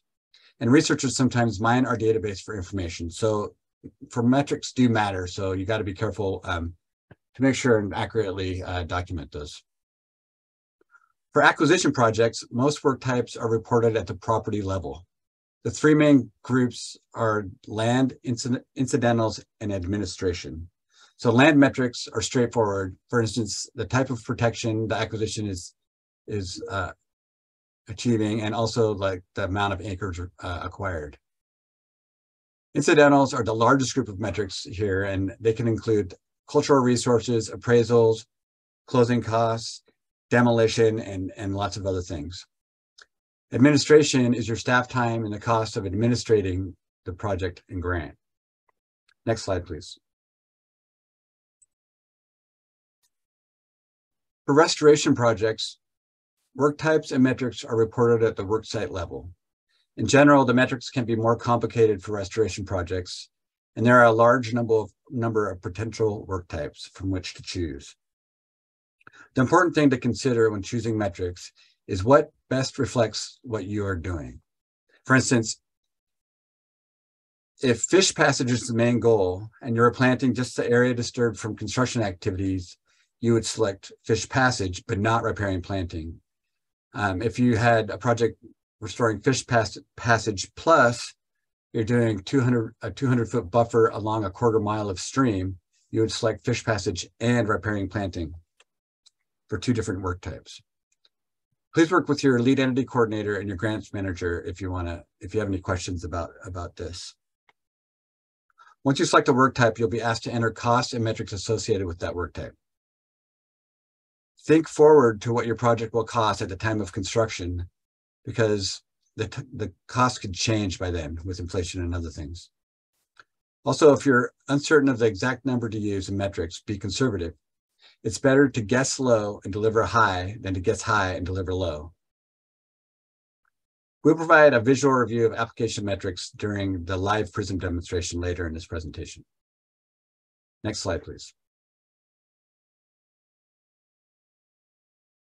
Now I'm going to discuss the most common types of attachments you must provide with your application. I'm not going to cover every possible attachment, so be sure to review the attachment required for your project in Manual 18 and in the application checklist that you can find in Appendix C. Next slide, please. You'll need to obtain a landowner acknowledgement form as part of your complete application. This form is signed by a landowner and simply acknowledges that they are aware of the project that you're applying for is on their land. This is not a legal binding contract, and it does not require any future participation by the landowner. If you have a restoration project and the project is funded, you will need to obtain a signed landowner agreement. For all landowners whose property involves restoration activities on their property prior to starting the construction on their property. The landowner agreement commits the landowner to the project for 10 years and identifies monitoring and maintenance requirements. In some cases, you may have a landowner that is only temporarily involved. For example, if they're just granting access to the project during construction or something like that. In these cases, a landowner acknowledgement form is needed, but you don't need the landowner agreement. Exceptions to the landowner acknowledgement form and the landowner agreement form occur when you're proposing a project on your own property. Assessments, inventories, and studies that cover a large area and encompass numerous properties do not require landowner acknowledgement forms. Multi-site acquisition projects that involved a large group of landowners require, at minimum, signed landowner acknowledgement forms for the priority parcels within your project envelope.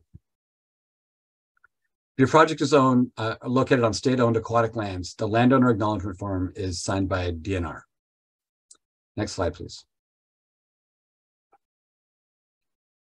Every CertFort application requires at least 3 maps: a vicinity level map, a project level map, and an area of potential effect or APE map.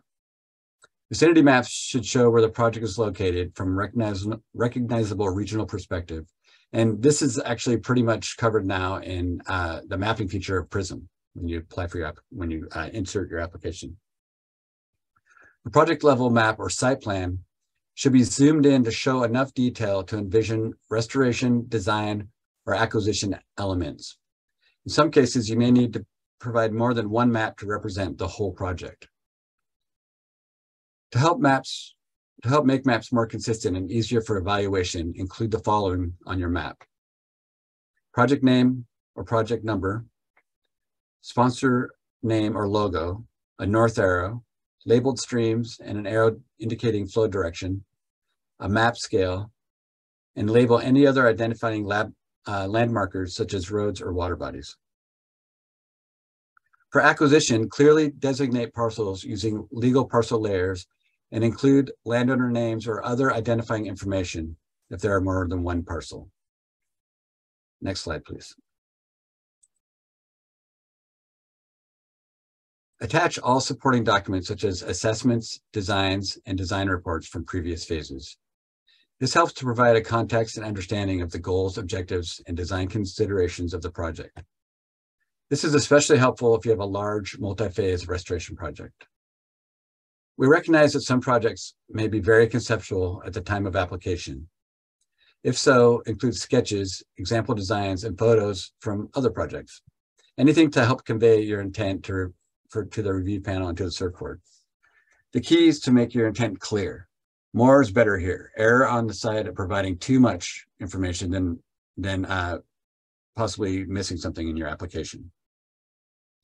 And again, for the 4th time in this presentation, if you apply for greater than $350,000 in restoration funding, RCO requires a preliminary design for an application deliverable. This includes engineered drawings and a design report. Please see Manual 18's Appendix D for detail on what's required for a preliminary design, or contact your grant manager. Next slide, please. The cost estimate worksheet provides technical reviewers and grant managers a detailed overview of your project budget above and beyond what is in the PRISM application. It is important that you don't undercut your project. Part of being ready to proceed with your project means that you have worked out a reasonable cost estimate, taking into account all costs. Project evaluators will look at your project to determine if you've included enough in your cost estimate to complete the project. Including all costs ensures your project is well thought out.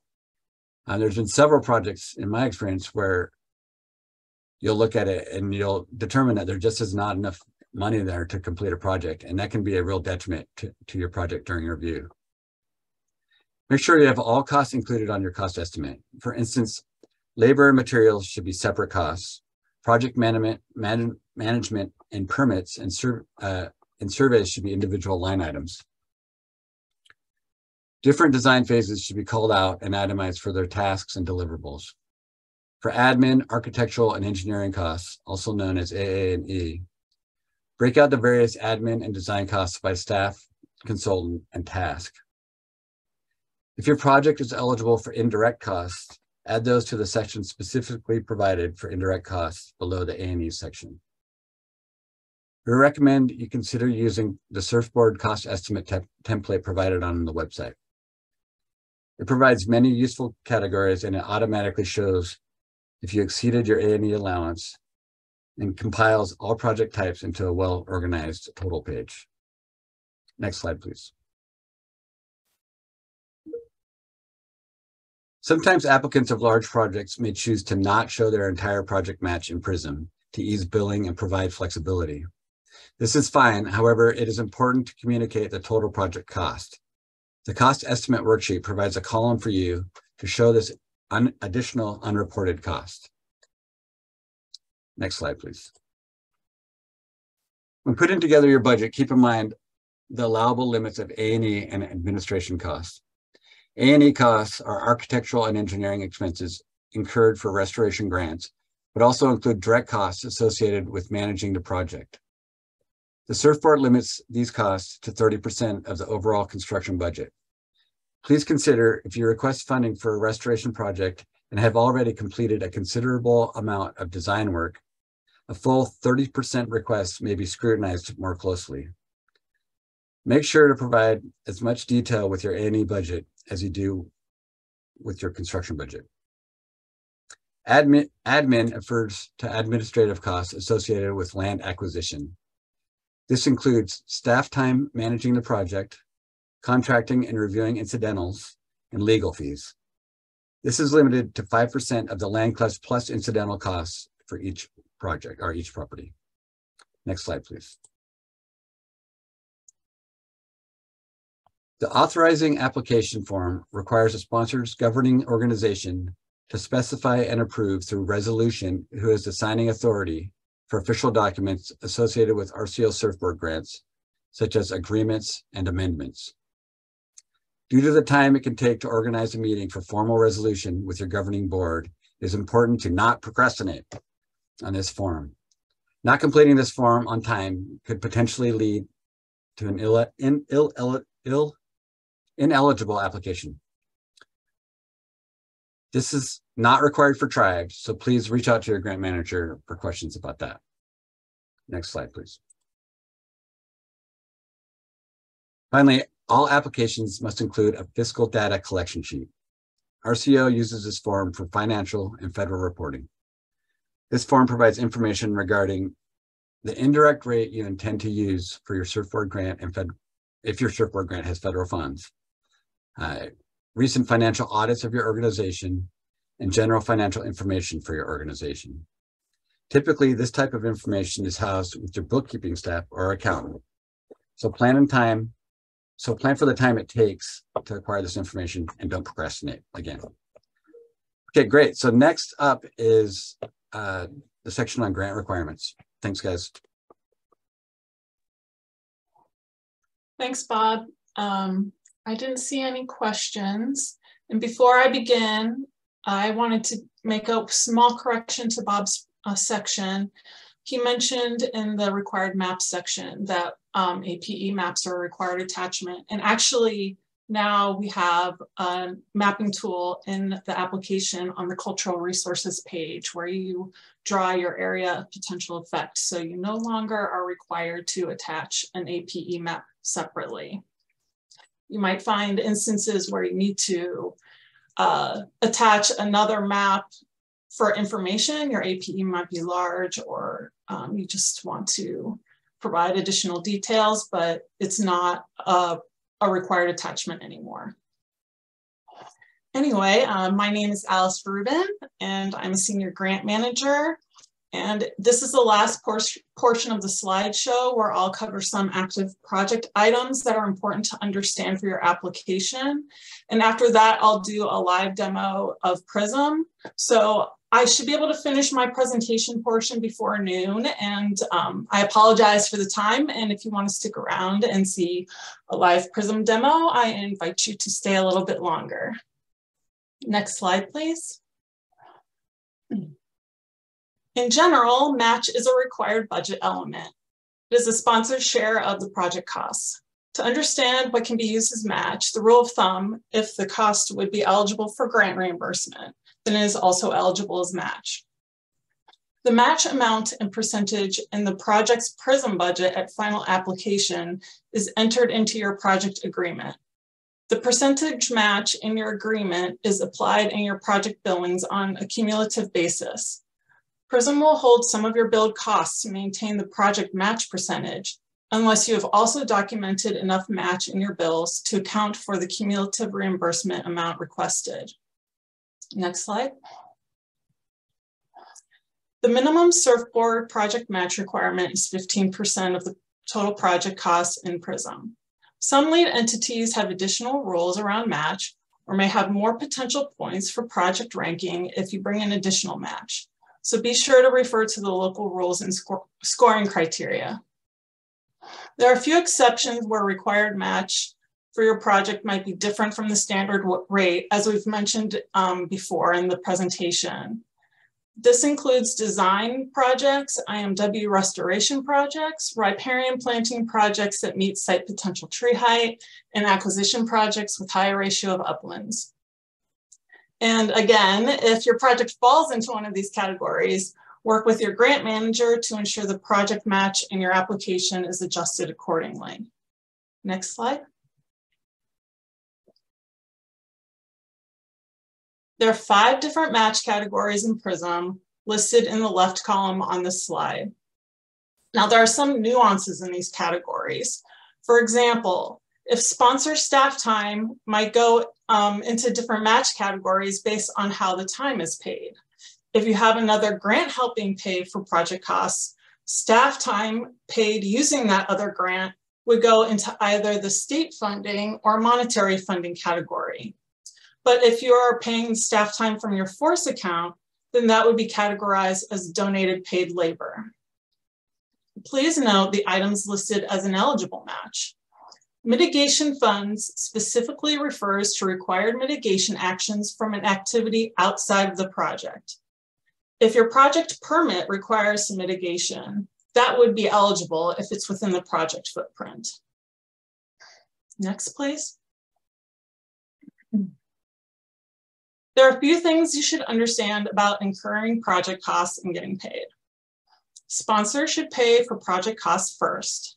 You only bill RCO for costs that you have paid, and RCO reimburses you for those payments. Surfboard allows sponsors to request cash advances. We have strict rules for this service, so please make sure to read Manual 8, which is our billing manual, to understand these rules and expectations. Outside of cash advances, we can also pay for land acquisition via escrow before closing. This is a different process than a cash advance request. Make sure you work with your grant manager to ensure you provide the required documentation and submit the escrow billing within the necessary timeframe before closing. Certain pre-construction costs incurred prior to project funding date could be eligible for reimbursement, as long as you get approval from RCO. Refer to Manual 18 for a complete list of eligible pre-agreement costs. And I'll reiterate here, if you need to purchase land before funding is awarded, make sure you get a waiver of retroactivity at least a month before closing. Next slide, please. If your project is on public property, you should contact staff from the land owning agency early in the planning process. It's important to ensure restoration actions are compatible with other required land uses for the property, and you will be allowed to implement your proposed work. All applicants working on public lands, including agency staff, should make sure to talk to the agency's land management team. These staff are the experts and will be able to advise on title encumbrances or other restrictions on the property. These land use restrictions could interfere with project implementation. Next slide. We covered this, so I apologize for a little redundancy, but just as a reminder, if your project includes in-water work, you need to coordinate with DNR to determine if you are working on state-owned aquatic lands. If your project is on state-owned aquatic lands, you'll need to get DNR to sign our landowner acknowledgement form, as mentioned before the application deadline. We encourage you to start this early. If your project is funded, DNR will require you to get their land use authorization in advance of restoration. This authorization generally takes the place of Surfboard's landowner agreement. Next slide, please. Excuse me. Next, it's important for you to understand how cultural resources review requirements might impact your project scope and budget. In our work, it is important to remember that rivers, shorelines, and estuaries are areas of significant cultural and historical use that contain valuable and irreplaceable cultural and historical resources. Now, we often talk about cultural resources, but we're really referring to both cultural and historic resources, and both are protected by state and federal law. Cultural and historic items are fragile and non-renewable. They contain valuable information about the people who lived before us. Typical prehistoric sites or materials include shell middens, pictographs or petroglyphs, culturally modified trees, burial sites, and stone tools. Historical resources include homesteads, farmsteads, mining sites, or other structures and artifacts more than 50 years old of significance. Now, not all structures 50 years old or older are historically significant. However, you may be asked to evaluate older structures in your project area to make that determination before you can begin work. Compliance with cultural resources consultation and mitigation can incur significant costs. Recently, RCO has tried to provide early information to applicants regarding potential cultural resources review requirements to help you plan and budget accordingly. Next slide, please.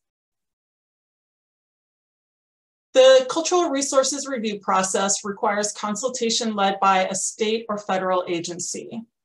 The agency lead contacts the Washington Department of Archaeology and Historic Preservation and affected Native American tribes. RCO will help sponsors determine who leads the consultation process to understand how to proceed. Each funded project will have a special condition that explains next steps required to meet cultural resources review consultation. Sponsors cannot proceed with ground disturbing actions until cultural resources consultation is complete. Now, be advised, this also includes planning actions such as geotechnical surveys. Sponsors could be asked to conduct a cultural resources survey, have an archaeologist monitor on site, mitigate any effects, obtain a special permit, or have an inadvertent discovery plan.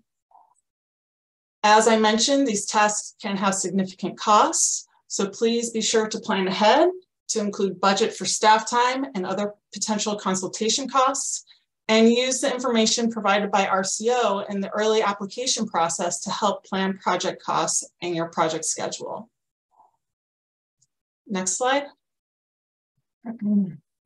Now, once your project is funded, it's important that you remember not to break ground or begin construction until you've secured site control and tenure with a landowner agreement if you're not the property owner, that cultural resources consultation is complete, and that permits are in hand. RCO cannot reimburse for any restoration work until all these steps are complete. Also, any restoration work done prior to funding approval is ineligible for reimbursement or to be used as match. Next slide. Okay, that's it. This concludes the PowerPoint portion of the workshop, so thank you. I have 6 minutes to demo PRISM, but I want to pause and see if there were any questions. There was one about the APE map, whether you could choose an attachment for an APE or whether it needs to be mapped in the application. It does need to be mapped within the application, and you can upload shape files to help with that if you have those accessible, and it's pretty handy that way. If you wanted to add any other additional information or maps regarding the APE, those could be attached, but they would be in addition to the mapped portion within the PRISM application. Thanks, Alyssa.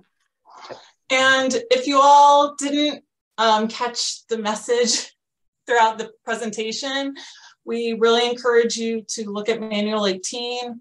I mean, this presentation was had a lot of information, but there's still even more that we couldn't cover. So Manual 18 is a really useful resource as you prepare your application and manage your funded projects.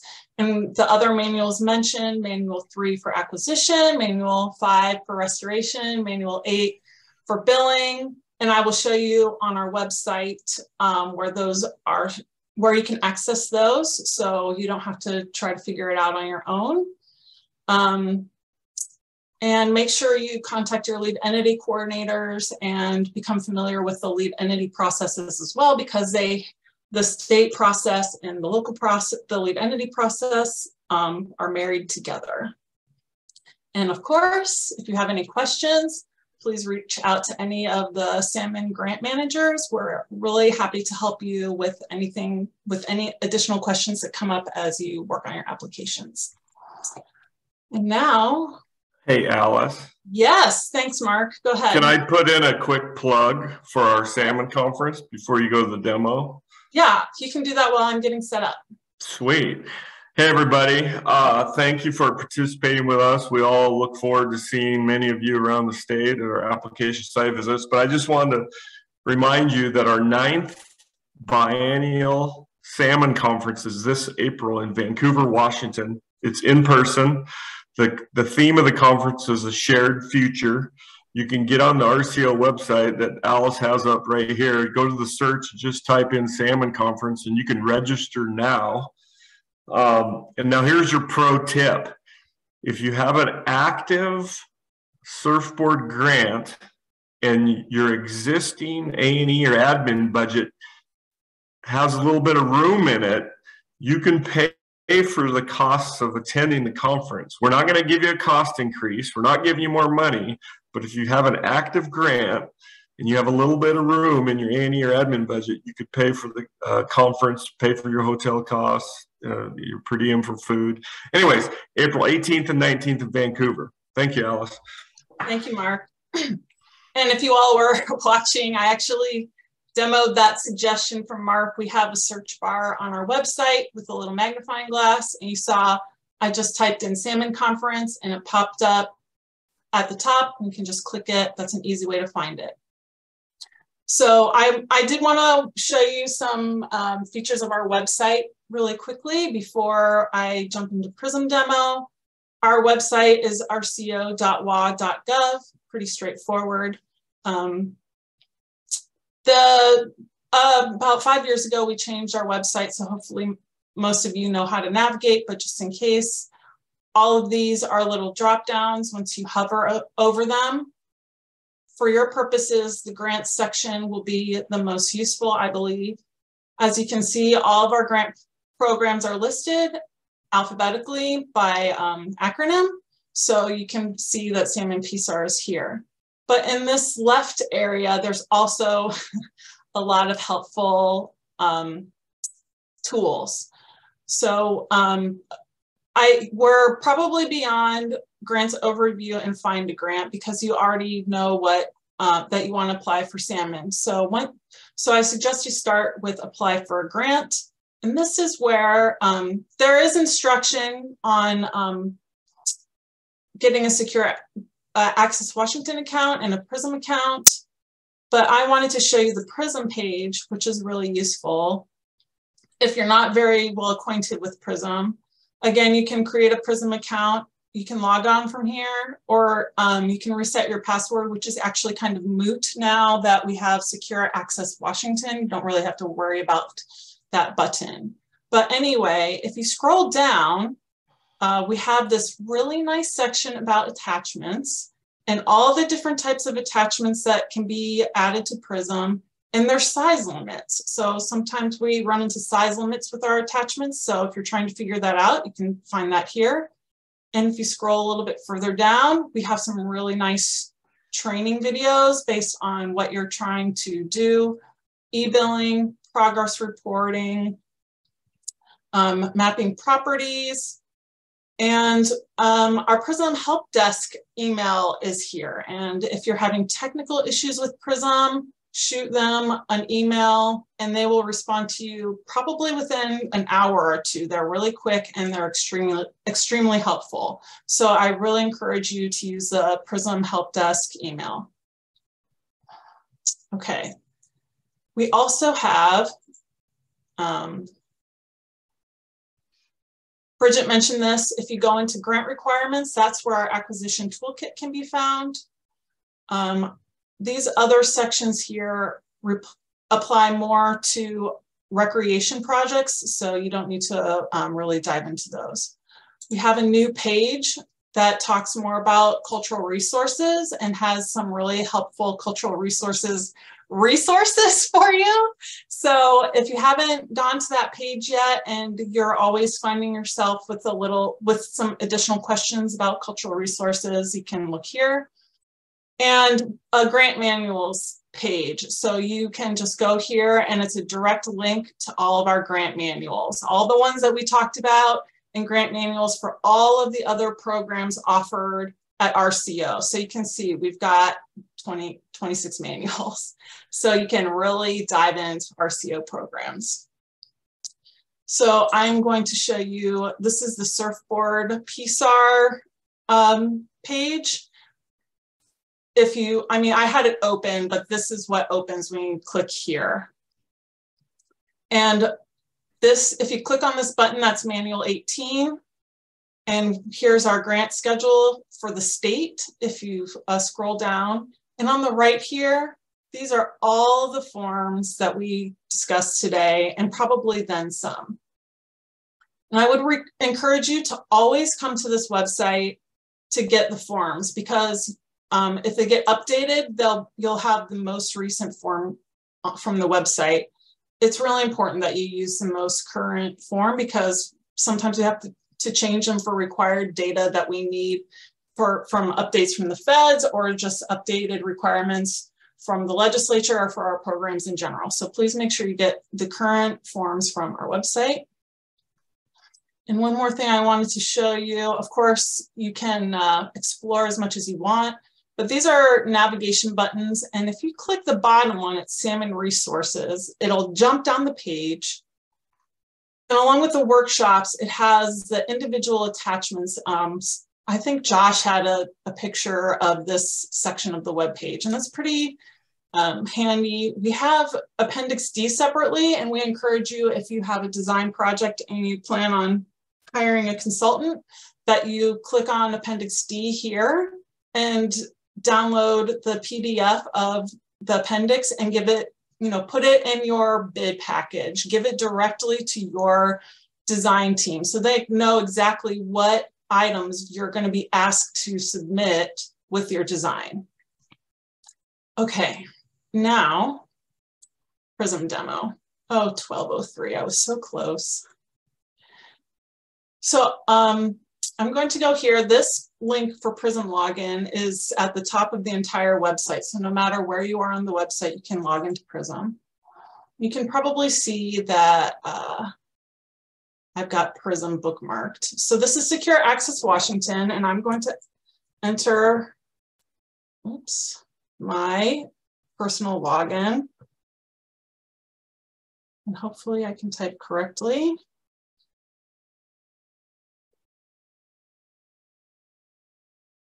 And so once you've signed in the first time through Secure Access Washington and connected it to PRISM, anytime you click on that PRISM link to log in, it will take you directly to PRISM. So that's pretty nice. This is PRISM. This is what you'll see. You can type in your project number here. For applications, you can click on the application button and it'll set up or list all the applications that you're listed under.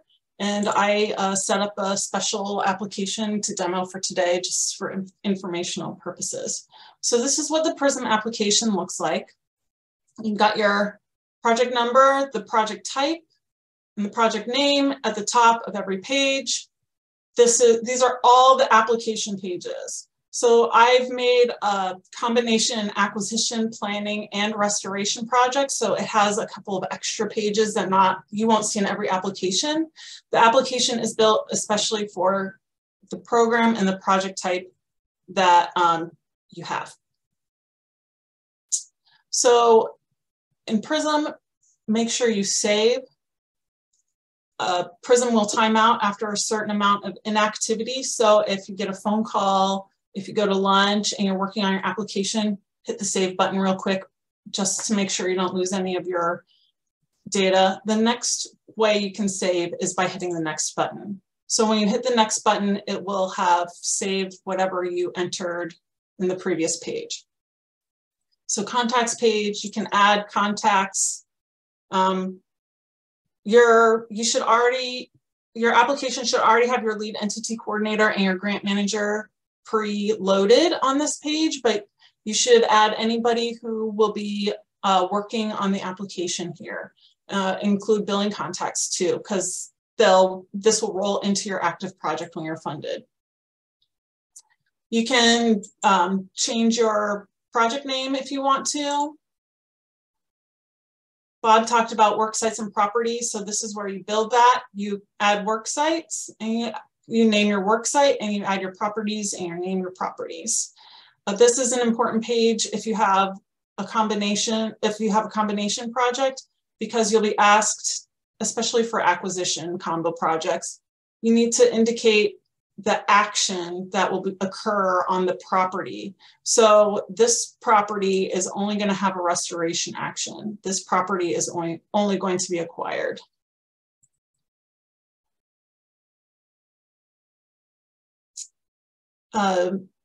Work site details. This is where you drop your pins. This one, I used an old application, so it has driving instructions, but you actually are required to drop the little numbers in. The little car dots are not required. So this is the worksite location, and you can see it's by worksite. And you need to pay attention if you have multiple worksites, because a lot of sections in the application are divided by worksite. So you need to make sure you understand details about each of your worksites, like all of the actions you're planning on your worksites, the unique properties of your worksites, so you can describe them appropriately in the application. I'm going to skip ahead. A lot of these pages are self-explanatory. So staff, if somebody asks about one of these pages that I'm skipping, please interrupt me and I'll go back. But see, so I'm skipping forward to a page and I didn't save. So if you click through the navigation bar, instead of using next, you will get a pop-up that says you haven't saved yet. So that's nice, but PRISM won't give you a pop-up if you're inactive. So that's a little tip about saving. And I'm going to say okay, because this is just a demo. And here is the description that Kay reviewed, and you can see in the character count here, it does change as you type. Now the proposal questions are set up for the entire project. So be sure, if you need to, you discuss unique features or unique questions by work site. So the reviewers, both the surfboard reviewers, our state review panel, and your local lead entity reviewers understand the conditions and what you're trying to do on each work site. You can see we have some options for editing in some of these questions. So you can bold, italicize, you can use some numbers or bullets. And that's helpful because of the limited characters. So you can, use these tools to help be efficient with the character count. All of these questions are expandable and contractible. So click on the caret and it'll hide your text. So if it gets really wordy, that's nice. So you don't have so much to be looking at as you're working on each question. You can see as I collapsed everything, we've got some helpful links. Or if the question is longer than the minimum or the maximum character count for display, you can click the more to make sure you're answering the question. And make sure you're answering the questions. I think a lot of us get into autopilot and you're excited to tell the story about your project, and you start answering a question that's further down in the proposal versus the question you're answering. So we get a lot of feedback sometimes on redundancy of our questions. And in my experience, it's because you've provided more information than what is being asked. And that's, I understand, we understand you're trying to tell your story, and a lot of you have done this for a long time, so you already have a feeling or an understanding of the workflow of the questions. But if you're finding like you're saying the same thing over and over again, reread the question and say, is that actually the problem statement, or am I getting into the scope of work now? Maybe I need to cut and paste and move that section to a different question, and I'm not answering the question here. And that's also important to remember if you're hitting your character limit. You might be, just providing information that is asked in a different question. So each project type has supplemental questions. And I wanted to show you each section and highlight some newer questions that we've built.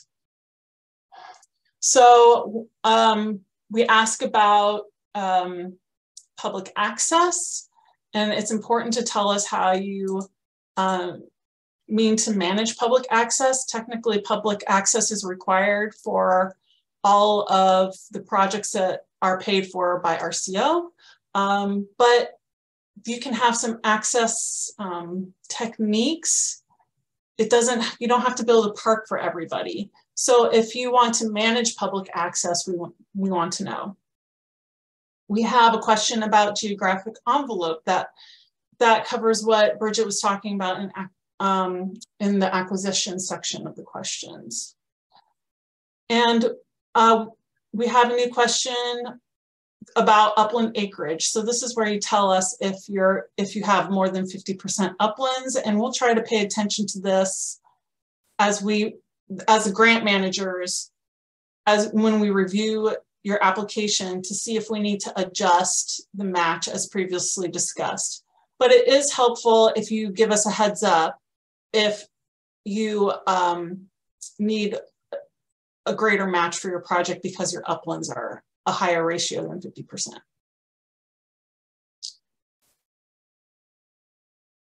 So in the planning and restoration supplemental questions, I just wanted to highlight these first two questions.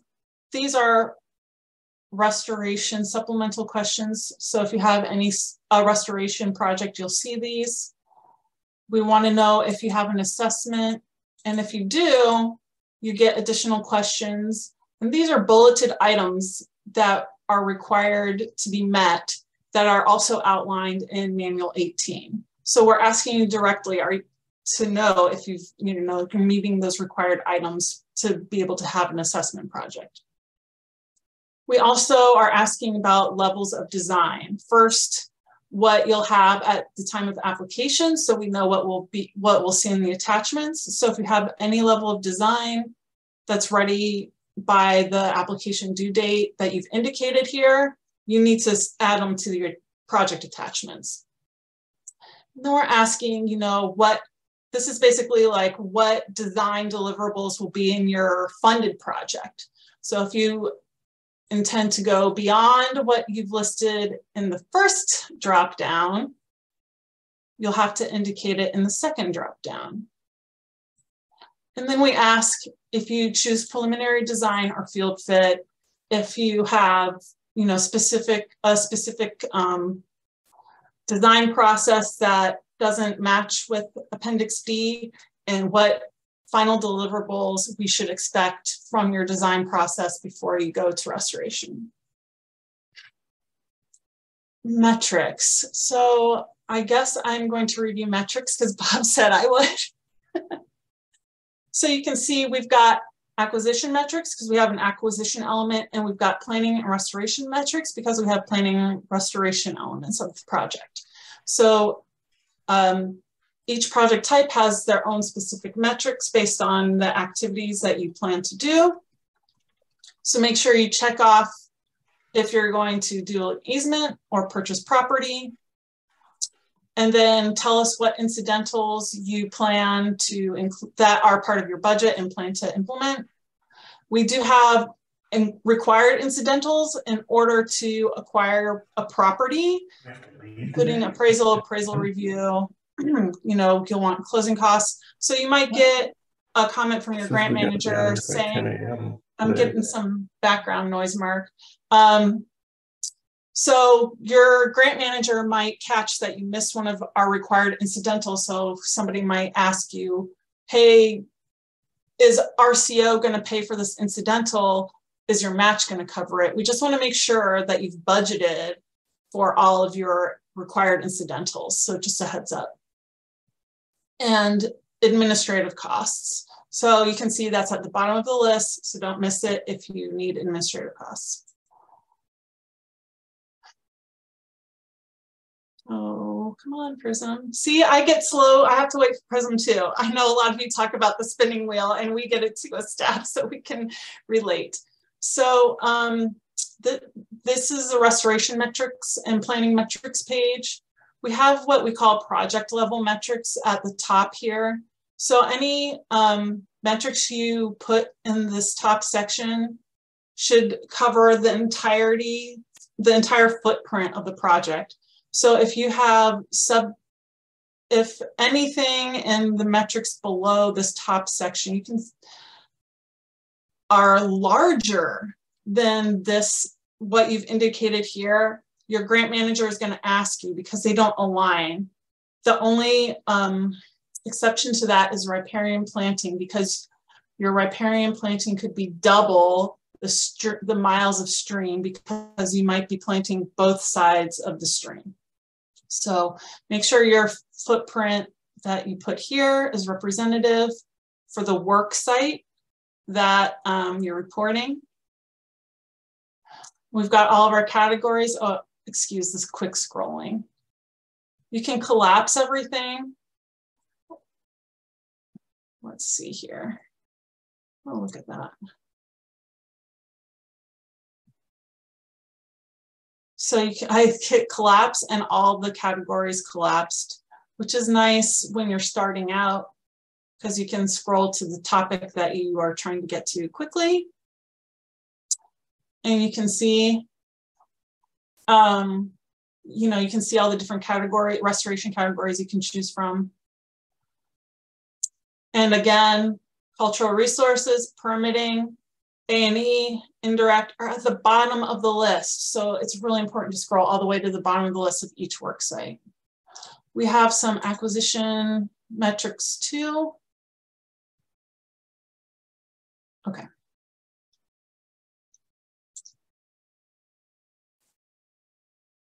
Okay, sorry, I know.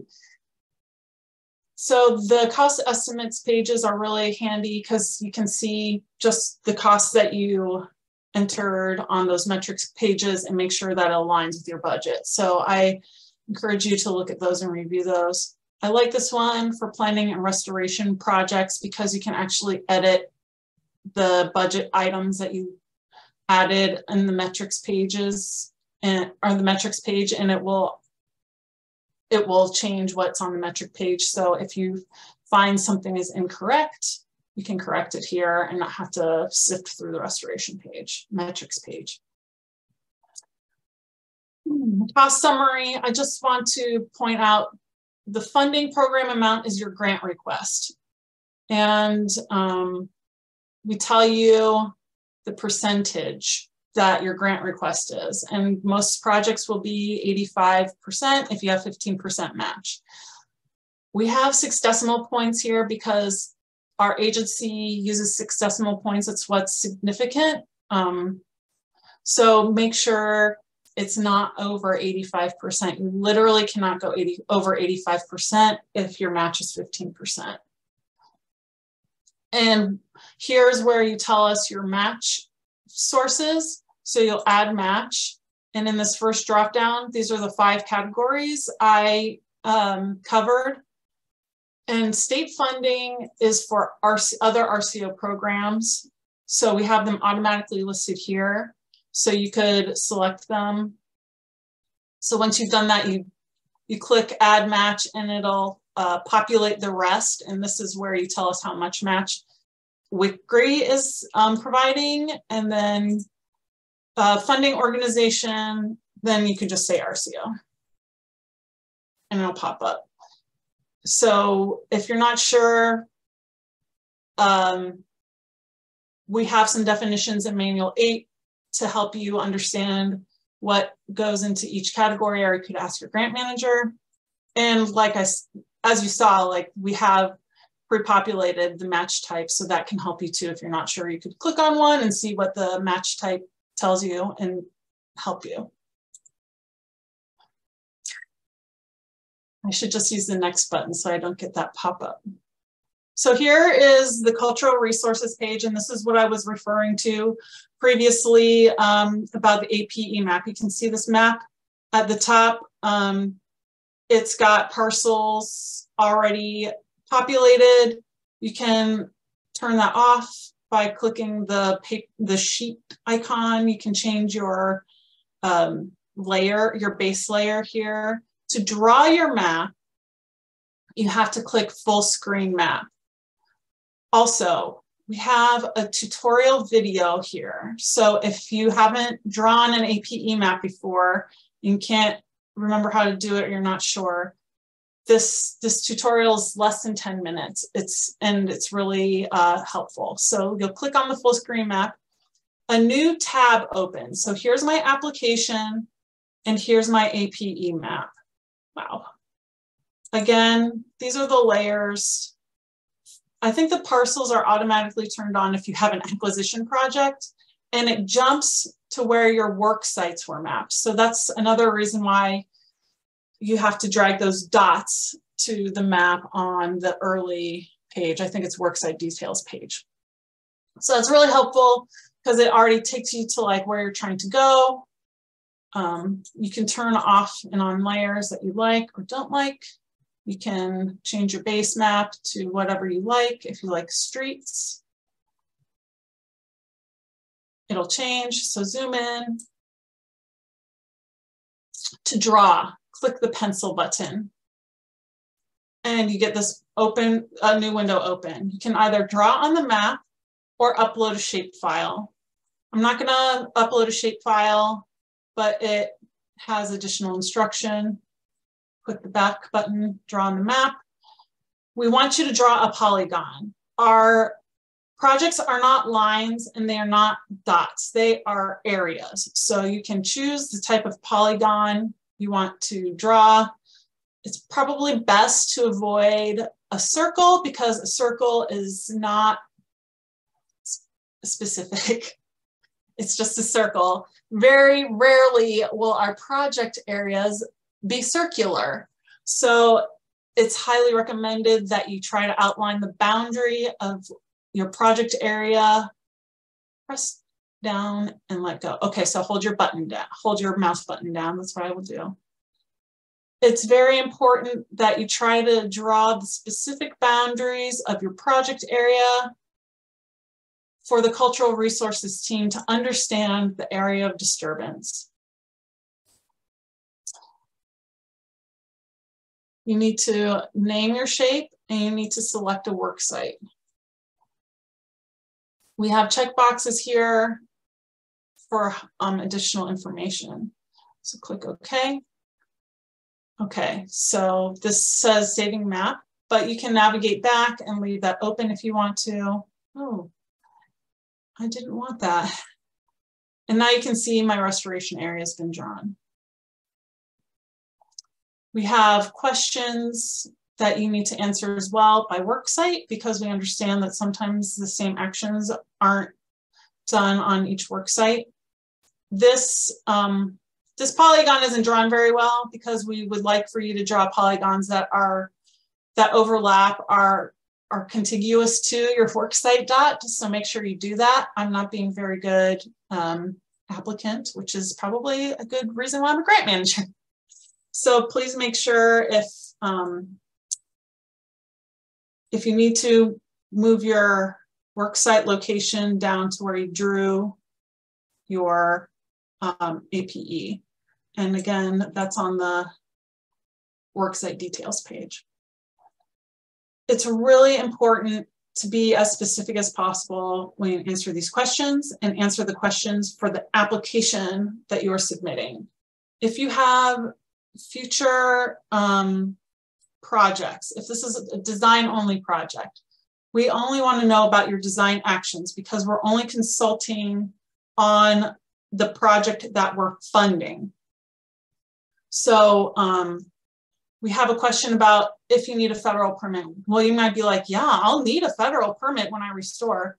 But if you're not applying for permits in your design project, say no, because that's not going to be included in your project scope. So focus on the project scope and be as specific as possible.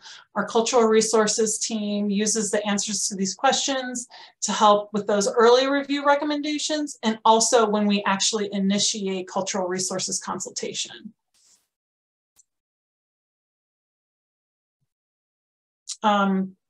Permits are pretty straightforward. Add a permit. Again, you have to add a permit even if you're not going to have any permits.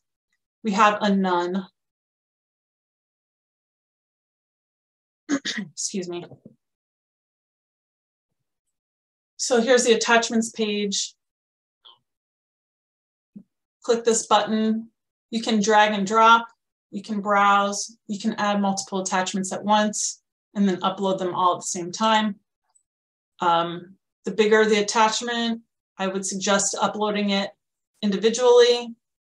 We have size limits. PRISM can be slow. So if you know you have a large design, you might want to do that separately from like your photos and your maps. We have attachment types. The attachment types here correspond with the required attachments above. So there's not a type that's indicated as cost estimate in this application, and we don't have an item that's RCO fiscal data collection sheet. I'm just going to use this for the demo. You can see we have an RCO fiscal data collection sheet. If I save this, that checkbox is going to check. Now remember, we advise you to look at Appendix C, which lists all of your required application elements. This checklist is not complete because we have some attachments that are required only for certain types of projects. So if you have a barrier project, you will be required to include a WDFW barrier form. Well, we just don't have that listed here because it's only for one specific project type. So please make sure you use that checklist as your guide to make sure you get all your required attachments. And to submit your application, you have to check your application for errors. So PRISM reads through all of the fields and sees if there's any blanks. Obviously, my application could not be submitted. I've got a lot of red exclamation points, and that indicates that your page is not complete. If you get all green check marks, then you can click the check button and then you can hit submit.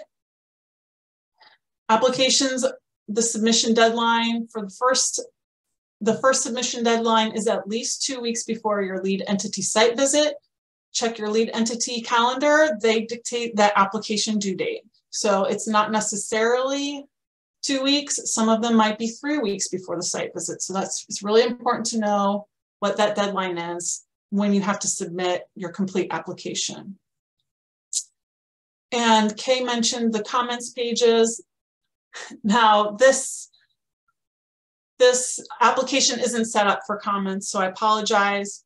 But when you go to this page, there will be a tab here for lead entity comments. So if your lead entity utilizes the PRISM comment form, you'll find them here.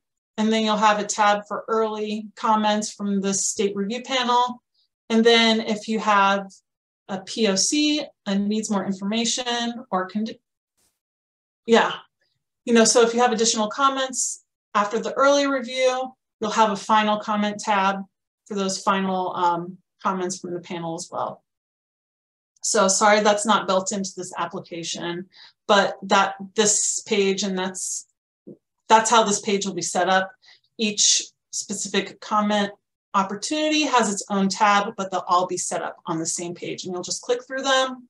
You'll have a place to add your responses to the comments, and you'll get a notification when the comments are ready for your review. Okay, I think I'm done with my demo. Team, did I miss anything? Should I go back to something? Don't have any questions. Okay, well, thank you everybody for sticking around until 12:30. I really appreciate your time.